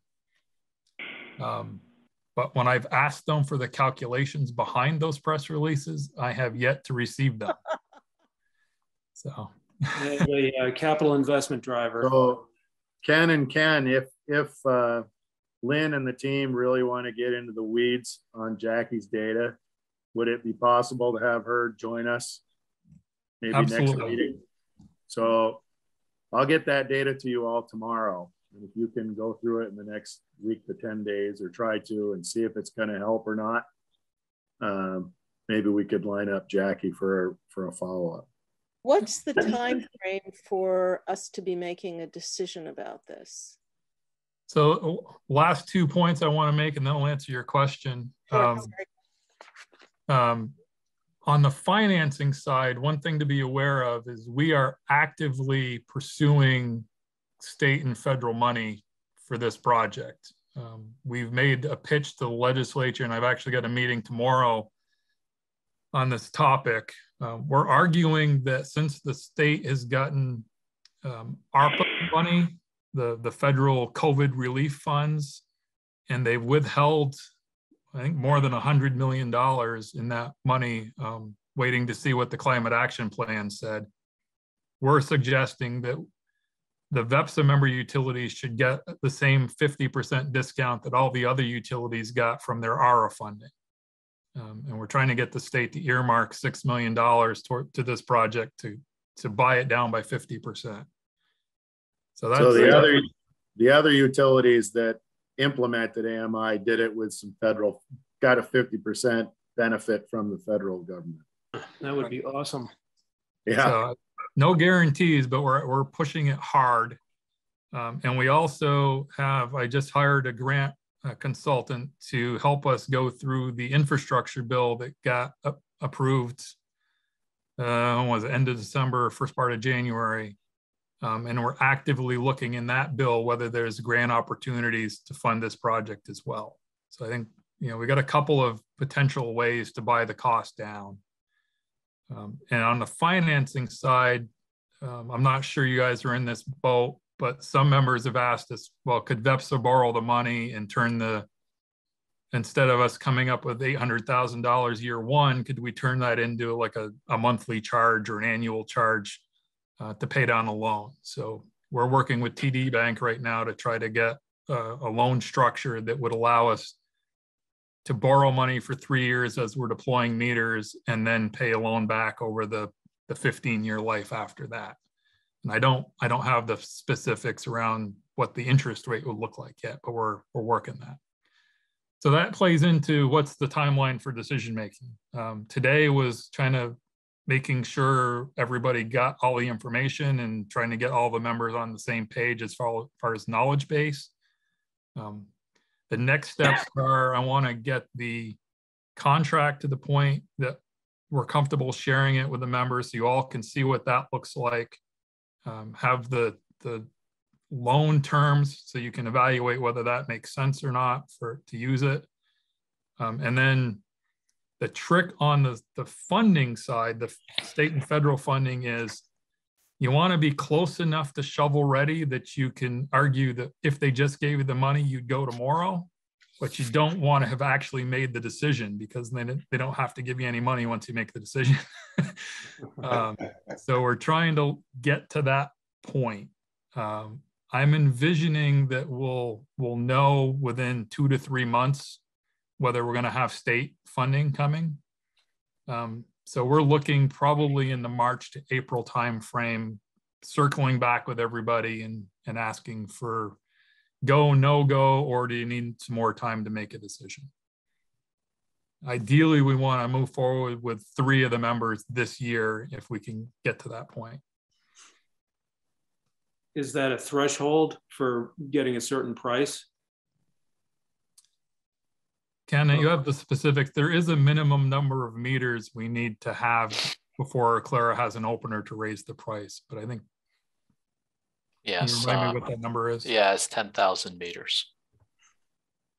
So roughly a third of the meters would have to participate. Close to half of that. Some of the members have water meters as well, so it's not quite a straight, electric. We have 30,000 electric meters, but I think there's another 4,000 or 5,000 water meters that could participate in this as well. Mm-hmm. Well, this has been very helpful. Question for Mike. I know that if we want to do a bond, we have to go to the town. Yep. Does that also, I'm trying to remember if it applies, what approvals we need if we're doing a loan, a bank loan. Yeah, Is any that money correct? we borrow in excess of 12 months has to go through That's what I thought. regulatory and local approval. Yeah. So the legal question becomes if it's built into a contract with VEPSA, so we're charging you instead of $396 a month, it's $5 a month per meter, and the loan is on our books, does that change how you have to get approvals on your side? I don't know the answer to that. I don't know the answer, but we'd need It's to an look. Eli question. Yep. Well, then we probably need PUC approval because it would be a Yes. similar kind of long-term contract that we. I can describe. If we're incurring a big long-term obligation, I don't think it really. I think I'm speaking for myself now. I think that's something that we need to have buy-in from the town. If we can't convince folks that this makes sense to do, then we have a problem. And would you guys be supplying us with a marketing campaign to convince the ratepayers? If that's the desire, we're certainly happy to help. Well, I think if we see what the benefits are, then we're in a position to be talking about what the benefits are to ratepayers. Yeah. If there, if there's reasonably solid stuff there. If there isn't, then it's a more difficult thing to justify. Just one more question about operationally, Mike. I mean, would this would help locate or identify, locate, and then fix outages more easily, correct? Yes. As well as, system inadequacies. So if we're getting alarms on circuit 7, tap 9, and we end up finding out, oh, we have a section of really small conductor in there that's dropping the voltage. Boy, we could replace that for a couple $1,000 and really improve our services here to this customer. We don't know that right now. That's huge. Yeah. That's what we're talking about the Burlington experience. Yeah. Yes. Yeah. Makes sense. Any other Thank questions? you, gentlemen. Yes, Thank you so much. Well, thanks for all the time. Sorry we ran so late. No, there's a lot to cover. Thank you. Thank you. Have a good night. Bye. Thank you. Bye now.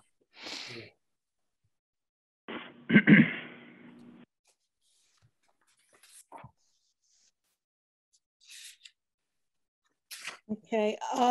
The next item we have is executive session with Brooke. Do we need to do this in executive session, or I mean, is there? I asked her that and she said yes. Okay. Is there a motion to move into executive session to discuss a legal matter with counsel? So moved. Is there a second? Second. Any objection? Hearing none, it is 6:44 and we are now in executive session, at least as soon as Mike turns off the recording. Okay, it is 7:03 and we are out of executive session. Is there a motion on the auditor's letter? Roger. Authorizing, what we need is a motion that would authorize Mike to sign an auditor's letter with AM Paish, I never know how to. Paish. Subject with any conditions that we want to impose on it. I move to empower Mike to sign the auditor's letter with one change to the section in the letter that references email to bring it into line with the current practices that have apparently been used between Hardwick Electric and the firm. And to take out the liability provisions. I would suggest that we just ask for the paragraph to be deleted because it's inconsistent. Yeah, and I add that to my motion. Is there a second? Perfect. I second. Why don't we? Well, we need to have a motion for the minutes. So let's. May I restate the motion as I understood it? motion is that Mike is empowered to sign an auditor's letter with AM Peisch in the form of the document that's been presented to us, except that the first full paragraph on page 3 should be deleted. Must be.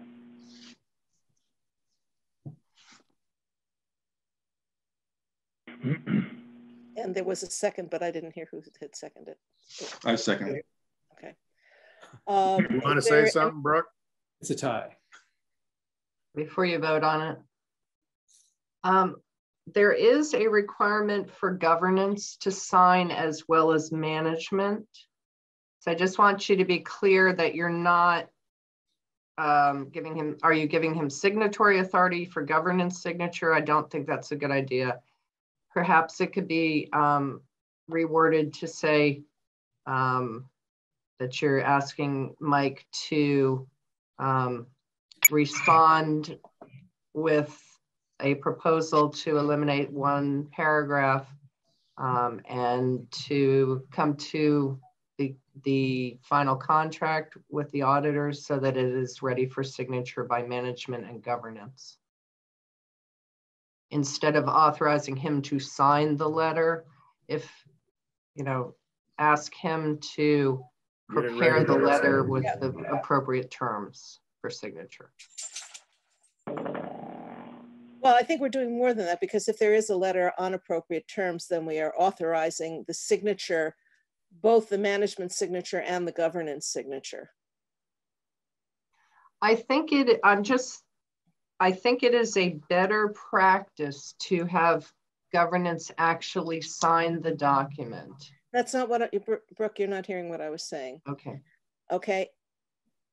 For a governance signature, there has to be a board decision to sign the document. So, Roger, do you want to retract your motion? That's my motion. Yeah, okay. So what I think we need is a motion that authorizes Mike to discuss with Peisch and get the letter revised in the way that we've discussed by taking out the paragraph, the first full paragraph on page 3. And that subject to that being done, authorizes Mike to sign as management and authorizes any member of the board to sign as governance. Because I think we need both.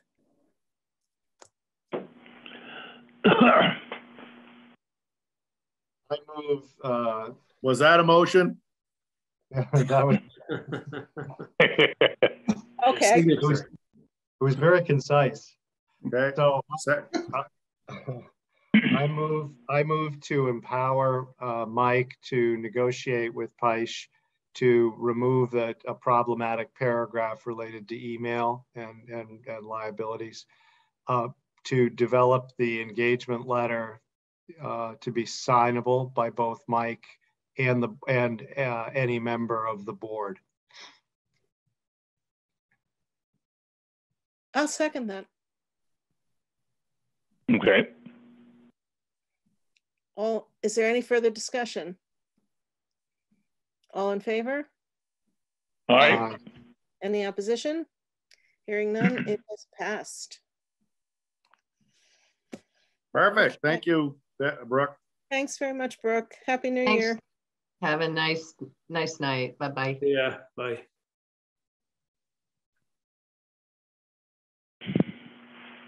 Okay, which takes us to the financial update and preliminary budget review. Yes. And I guess the question is, do people have any questions, any specific questions?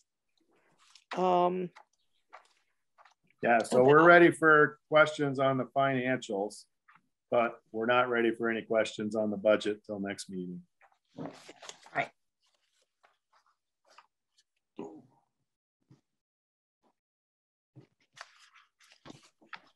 I'm sorry, Michael, did you have a question? No. I didn't know if you would raise your hand. Right. I have one question. Okay. I should know the answer to this. And it goes to the general ledger report. It's Potterville Hydro. Which dam is that? Wolcott. Oh, Potterville is Wolcott. Okay. Yeah. Where believe it or not, there was a guy, the first guy that built a hydro there was named Potter, and he actually owned the village there that consisted of like 12 houses, and he provided power to those 12 houses. Potterville was in It's a Wonderful Life. Oh, I don't know, but that's the origin of it. And what was the era? What era are you talking about? Probably around 1900 or? That was right around 1890. Wow. Yeah. Yeah, I wondered because there were Wolcott Hydro references, but there wasn't that. And there was also it's a small amount. This is just curiosity, but there's an amount that's payable to VEPSA, and its description is printer. Oh yeah. So yeah, if we have a network printer that they need to set up, etc., I'll pick it out and let them buy it, and then they just bill me back for it. Oh, so it's right there. They get it all set up and come install it for it. Okay. I just didn't think printers were in VEPSA's purview. No, that's just a reimbursement. And the last question, the fees to Primer that are almost $10,000 that are listed as solar project. Is that the conservation easement stuff? Yes. That, and I also had Eli have had Eli working on the Parazo stuff. So there's a couple $1,000 in that too, the tree issue. I'm sorry, my connection broke up. It was what was besides the conservation? So probably 2,500 of that is into the tree removal issue with the customer. Okay. All right, so it was just all listed as solar project. That's fine. Any other questions on that? Just in a 3-year comparison, I might be thinking about this incorrectly, but in 2021, the net income is 1.176147, and the difference between that and the prior year are 625. And just basing it on the settlement amount closer to $1 million, that means that the net income. We didn't get $1 million. Okay. Remember, we had to pay 1/3 of the fees. Oh, right. Okay. That accounts for most of it. Yeah. Yep. All right. Okay. It was because it was short, 400,000 or so. So it's yeah. Okay.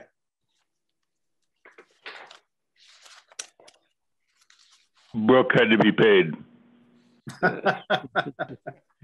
if we won. They earned it.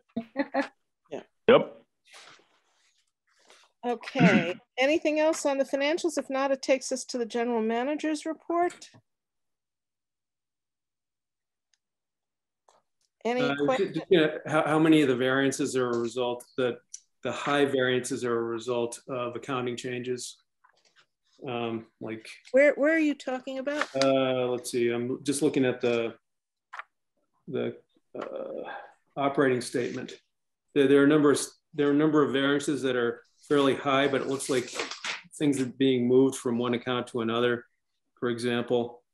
And that's a note I have, and I don't have any specific examples. So I never mind. I retract that because I can't. Oh, but you're right, Vince, and Roger identified that last month and asked the same question, and you're right. Some of that was shuffles that Peisch had us implement. That's correct. Okay, thanks.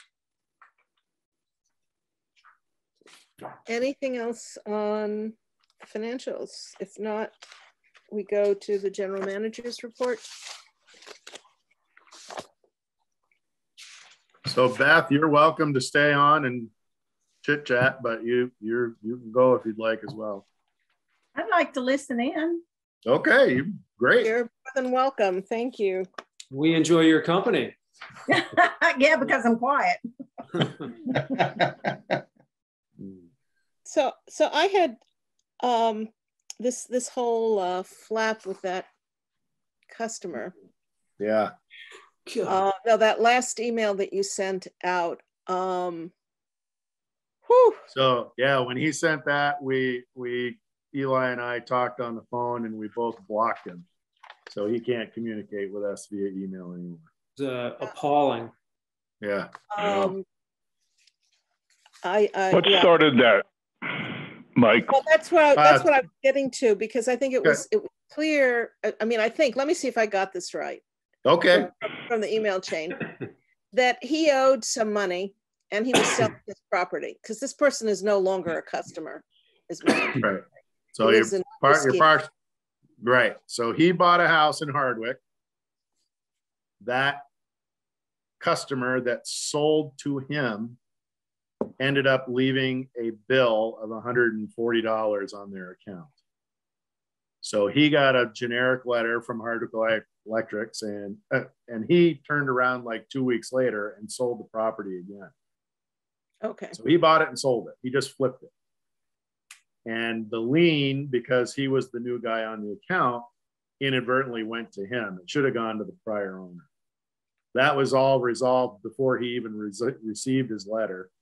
And it was paid when he went off the handle. There's no issue. But I just wonder, as a customer relations matter, when we send a lien letter, when it's resolved, maybe we should just send a letter out saying that it's been resolved. Sure, we can do that. And I don't know that would have made. Actually, we do, Lynn. We do send one out. Yeah, we have a standard letter that says, "Oh, your lien has been released," because I sign those all the time. Well, did this guy get it? I think this all happened before that could have happened. Yeah, this was so fast. Yeah. But so normally, yes, we do. Well, and maybe we should still be sending him that letter, but I can do that. I think Eli already. I don't want to raise anything else with him. I mean, he's oh God, he's horrible. Yeah. He's a sociopath. He's out there. Yeah. So that was one thought. Then the other thing that was in here was the select board meetings, which I know Mike wanted to do the dates. I told them that I would give them a stiff, firm schedule last month, and I forgot all about it. I can go this month, any month, it doesn't matter. But well, do we want having you all attend? Are people prepared to pick dates, or we want to do that at the next meeting? Well, the next meeting is a bit of a question mark too. Our next meeting is, I'm trying to pull up the calendar. Our next meeting will be on February 1, 2. We'll be on, yes. We keep picking holidays. Is President's Day. Which is after this is after that select board meeting. Could we just let's see, could we just bump it? Oh, I'm in the wrong, hang on, I'm in the wrong year. I don't know why it flipped to 2023, which may be the same for February as 2022, but 21st. Yeah, so we're still meeting on President's Day. You know, the way we've got this set up, we're going to be meeting on President's Day and King's birthday pretty much every year, and we really shouldn't. You know, it's your meeting. We can do it whenever you want. Well, just remember, we had also considered if Beth feels like she can have the monthly statements done by the 4th week. Yeah, I can speak to that, Roger. Yeah. So I went back through 2021. And we do, in fact, get the VEPSA summary reports on Thursday or Friday after our meeting, consistently. They're usually Thursday, but once in a while on Friday. And those would not leave enough time for us to get everything else together and give you enough time to review for Monday. And there's no speeding up the end at VEPSA because everything they're waiting on comes from ISO, and the tail isn't going to wag that dog. Okay. Yeah, we don't need to make. But we did look at it. Yeah. Okay. In any case, the 17th is before our next meeting. So does that matter? No. I just I was just for discussion's sake. For somebody. I can do it. No, I'd rather not, but from March on, just put me on the schedule every 5 times or whatever you want to do. Okay. Can somebody rather than our naming dates, I'll just say from March on, I'll do my share. Well, we know that, but I told them I'd give them a schedule. Okay. I can do February 17th. I can do March. Yeah, I can do March or April. Well, do we have? Michael can do March. Yep. Then Vince can do April. Yep. And just aren't there two some months? You can roll me into May, and I may, as I don't have control or visibility to my calendar that far ahead, I may need to ask somebody for a trade. Yeah, if anybody ends up with a conflict, I will always go. Yeah. So go ahead and just equitably allocate them. I'll take that month. Okay, then I'm going to put Nat. You're going to be June. You're June. Okay. And then we start over. Same order. Mike Sullivan, Lynn, Brazino, Vince, Roger, Nat. So I'll get that out in an email to everybody. Okay. Perfect. And as always, we love to have your little notes about what to say. Yep, absolutely. That's essential. Yeah. No problem. Okay, and then there was the email that was sent. I'm sorry, is there anything else on the general manager's report?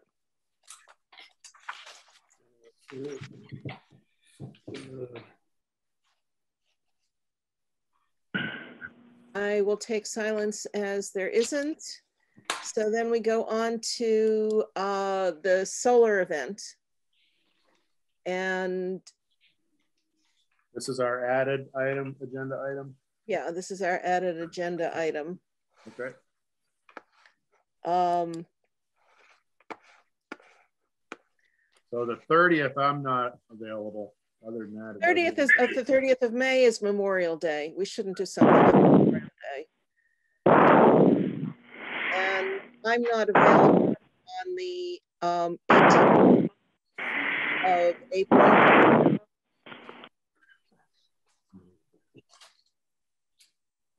Did everybody get that email? Yeah, you sent it to everybody. Yeah. I meant to send it to everybody. I got it.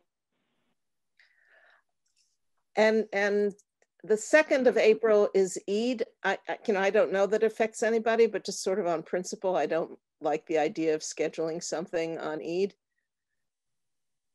Does the 23rd work for everybody of May? That was my father's birthday. If he were alive, he would be 102 years old. 23rd of May is fine for me. Yep. We might get lucky and have a nice sunny day and be able to go right down to the site because I think it'll be dried out by then. So that was my thought. Yeah, no, I think later better. You have a group mountain bike from Hazen Union. I'll meet you down there. Yeah. I was going to say, speak for yourself. Lynn, I'll pick you up. We can have a hike. Okay, so I'll propose to Julia the 23rd. Okay. Okay. What time of day generally would it be? I don't think they've gotten that far yet.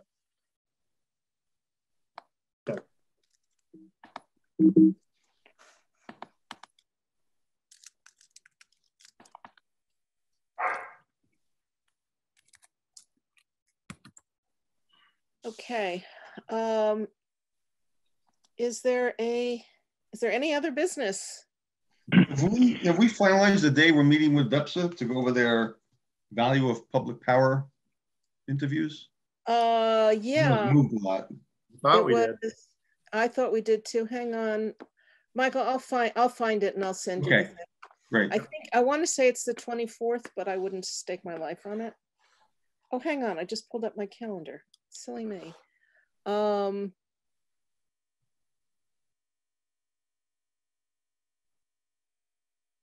Yes, the 24th at 11 a.m. Okay. Perfect. I assume that's going to be a Zoom. I guess, yeah. Yeah. So I just want to mention, apropos AMI, I'm not convinced on the finances. So I would love to have you, I guess, Mike, put together at some point just a short list of where you think there are savings for Hardwick Electric. I mean, obviously, there's no meter man. Obviously, there can be help locating problems. But boy, I don't see very many ways in which you're going to save money. But I'd love to see your list. I thought the list in our packet was really thin and not helpful. Okay. And I'll just say we don't lose a meter reader. We still need a meter reader. That's not a savings. Yeah. Well, he doesn't go out. He'd have He'll still have plenty to do. He'll have disconnects, reconnects, rereads, check reads, dead meters he has to go replace. Yeah, there's still plenty of work. Well, the disconnects and reconnects I thought were going to be done remotely. That was what I thought one of the benefits was. Actually, you're right. You're right. That is a remote control. You can't change a meter remotely. Right. Not yet. Not yet. Yeah. Yeah. So one of the big sales, savings that was supposed to come about at CVPS was, well, we're not going to need all these meter readers. Well, they ended up keeping over half of them. So. And Burlington Electric has obviously done this for a number of years. And do you know of some other utilities? Yep. So Burlington Electric did it. Stowe Electric did it. CVPS, GMP did it. They all did it with federal funding in a similar program to this ARPA. Which reduced their price by as much as 50%. Yeah. So CV's was a $63 million project, and they got $31.5 million subsidized. Whew. That's huge. Yeah. So Vermont Electric Co-op has a power line carrier AMI system that I installed for them way back when. And I don't believe that was part of any funding. They just did it. And Washington Electric also has a power line carrier system, a Cooper Eaton system, which is probably the worst option of any AMI system there is, in my opinion. But those are the five. So these are signals going through the actual power line. Yep. Yeah. So at every zero crossing of voltage in the sine wave, they have a device that actually pulses the meters or receives data from the meters at that zero crossing when there's zero voltage on the line. Huh. Because I mean, one of the proposed advantages of an AMI system is this whole demand and use issue. But I mean, you say in Greensboro, 90% of the users are residential, and they're all going to be about the same. And so I have my doubts about the advantages. I'm not sure what you mean by they're all going to be about the same, but that's. Well, residential is residential. Their peaks and these are about the same. Each of the people, each of the houses. It depends what they have for loads in their home. They're not. There are people who are at home all the time. There are people who go out, who are working away. There are people people have different schedules. There are people with children, without children. There's variation. be an education component to that too, just making people aware of it, that they can change the heating cycle of their electric heater, water heater, for example. You know, but I mean, would we really be going that direction? Well, you can do it's you to can take do advantage different of rates. There will Different be, rates for different times a day. at some point, we will likely go that route. Stowe Yes, certainly. yes, Not we're for gonna have to. everybody, not for everybody, but Stowe, if you go on Stowe Electric's website, you'll see there's a whole bunch of different rates, all different kinds of rates. The thing of it is that if we're raising costs of $4 a month plus whatever, you know, it's $4 a month plus. Right. There's got to be for what? To just exactly. You know, and if we're not, you know, what concerns me, you know, it's great to say, you know, we're going to be, you know, the commission at some point is going to require this. That'll be a while. But they haven't. And it's, you know, if we're in the position where we're forced to do it by the regulator, then that's the story that we're telling our customers. We don't have a choice in this. Yeah. Right. But if we have a choice and we can't justify it, that's a different story. And so I think we really need to see, we need a better handle on the costs, because those numbers on after year 2 did not jive with well, and we're not talking chump change here. This is a lot of money. Yeah. Yeah, that's for sure. And most of it's right up front. Yep. Well, presumably that, you know, to the extent that we finance it over time, that spreads the cost out over time, which reduces the rate shock. I mean, we can't, you know, right. we can't do we could not do a lump sum increase, even if we had the cash to do it. We couldn't go in for that kind of a rate increase in one shot. That's $2 million. Well, the first year cost was close to $2 million, and our annual revenue is what, 5 million? Yep. So that's 40%. I mean, it just, you know, you can't do that. So our total revenues are 6.5 million. 6.5, sorry. But still. I mean, everything changes if we get 30 or 40% help from the state. That changes everything a lot. Yeah. Otherwise, I'm skeptical. Well, that's why I think we need to see the detail that's in that report, and to the extent that, you know. And Jackie's really good too. So if you guys want to have her come and present, she knows every needle in that haystack. But I think Nat's point, Mike, is legitimate. Is maybe you go through the benefits that she's got in her report and give us some color on them. This you think is real and it's a hard number. Yep. This you think is, you know, maybe we'll get that, maybe we won't. You know, that would be helpful. I can do that, no problem. Yeah, I think where you're going is that there has to be a set of savings numbers that Mike can sign up for, that he believes in with his experience. In other words, it's great to have VEPSA doing a lot of the legwork on this, but ultimately before we pull the trigger on it, we got to know that Mike's buying into it. Yep. Our numbers have to be our numbers. Yeah. And that's on implementation and savings, I think, you know, I agree. They're looking at that. But I think a 9-year, you know, the numbers that they had, a 9-year payback on a 15-year, on something that's going to last for 15 years, no one would do that. Well, I don't know. That's as bad as my solar panels. So yeah. Yeah, but okay.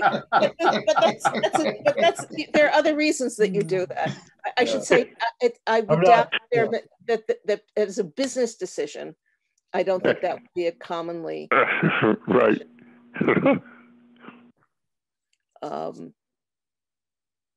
So anyway, Any other business? I had one question about nuclear power. I know both the. We're not putting in nukes. Huh? No, I did just quick. No radiation, no radiation. Just neither the climate action plan nor, well, they both characterize nuclear power as carbon free. Are they?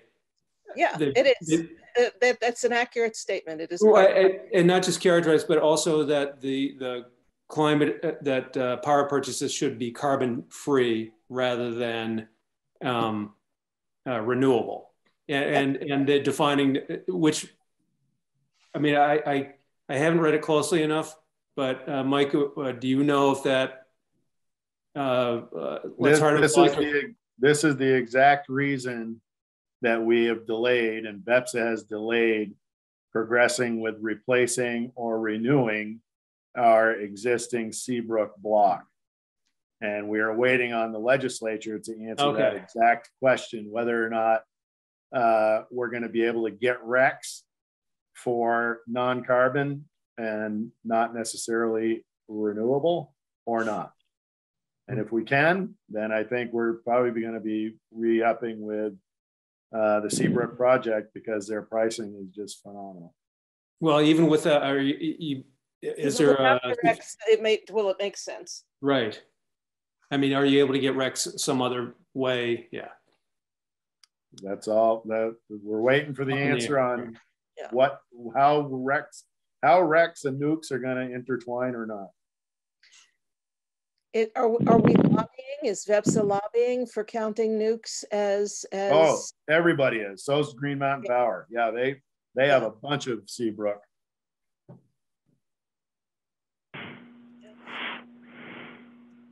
Good. Well, time's going by. We gotta buy that pretty soon.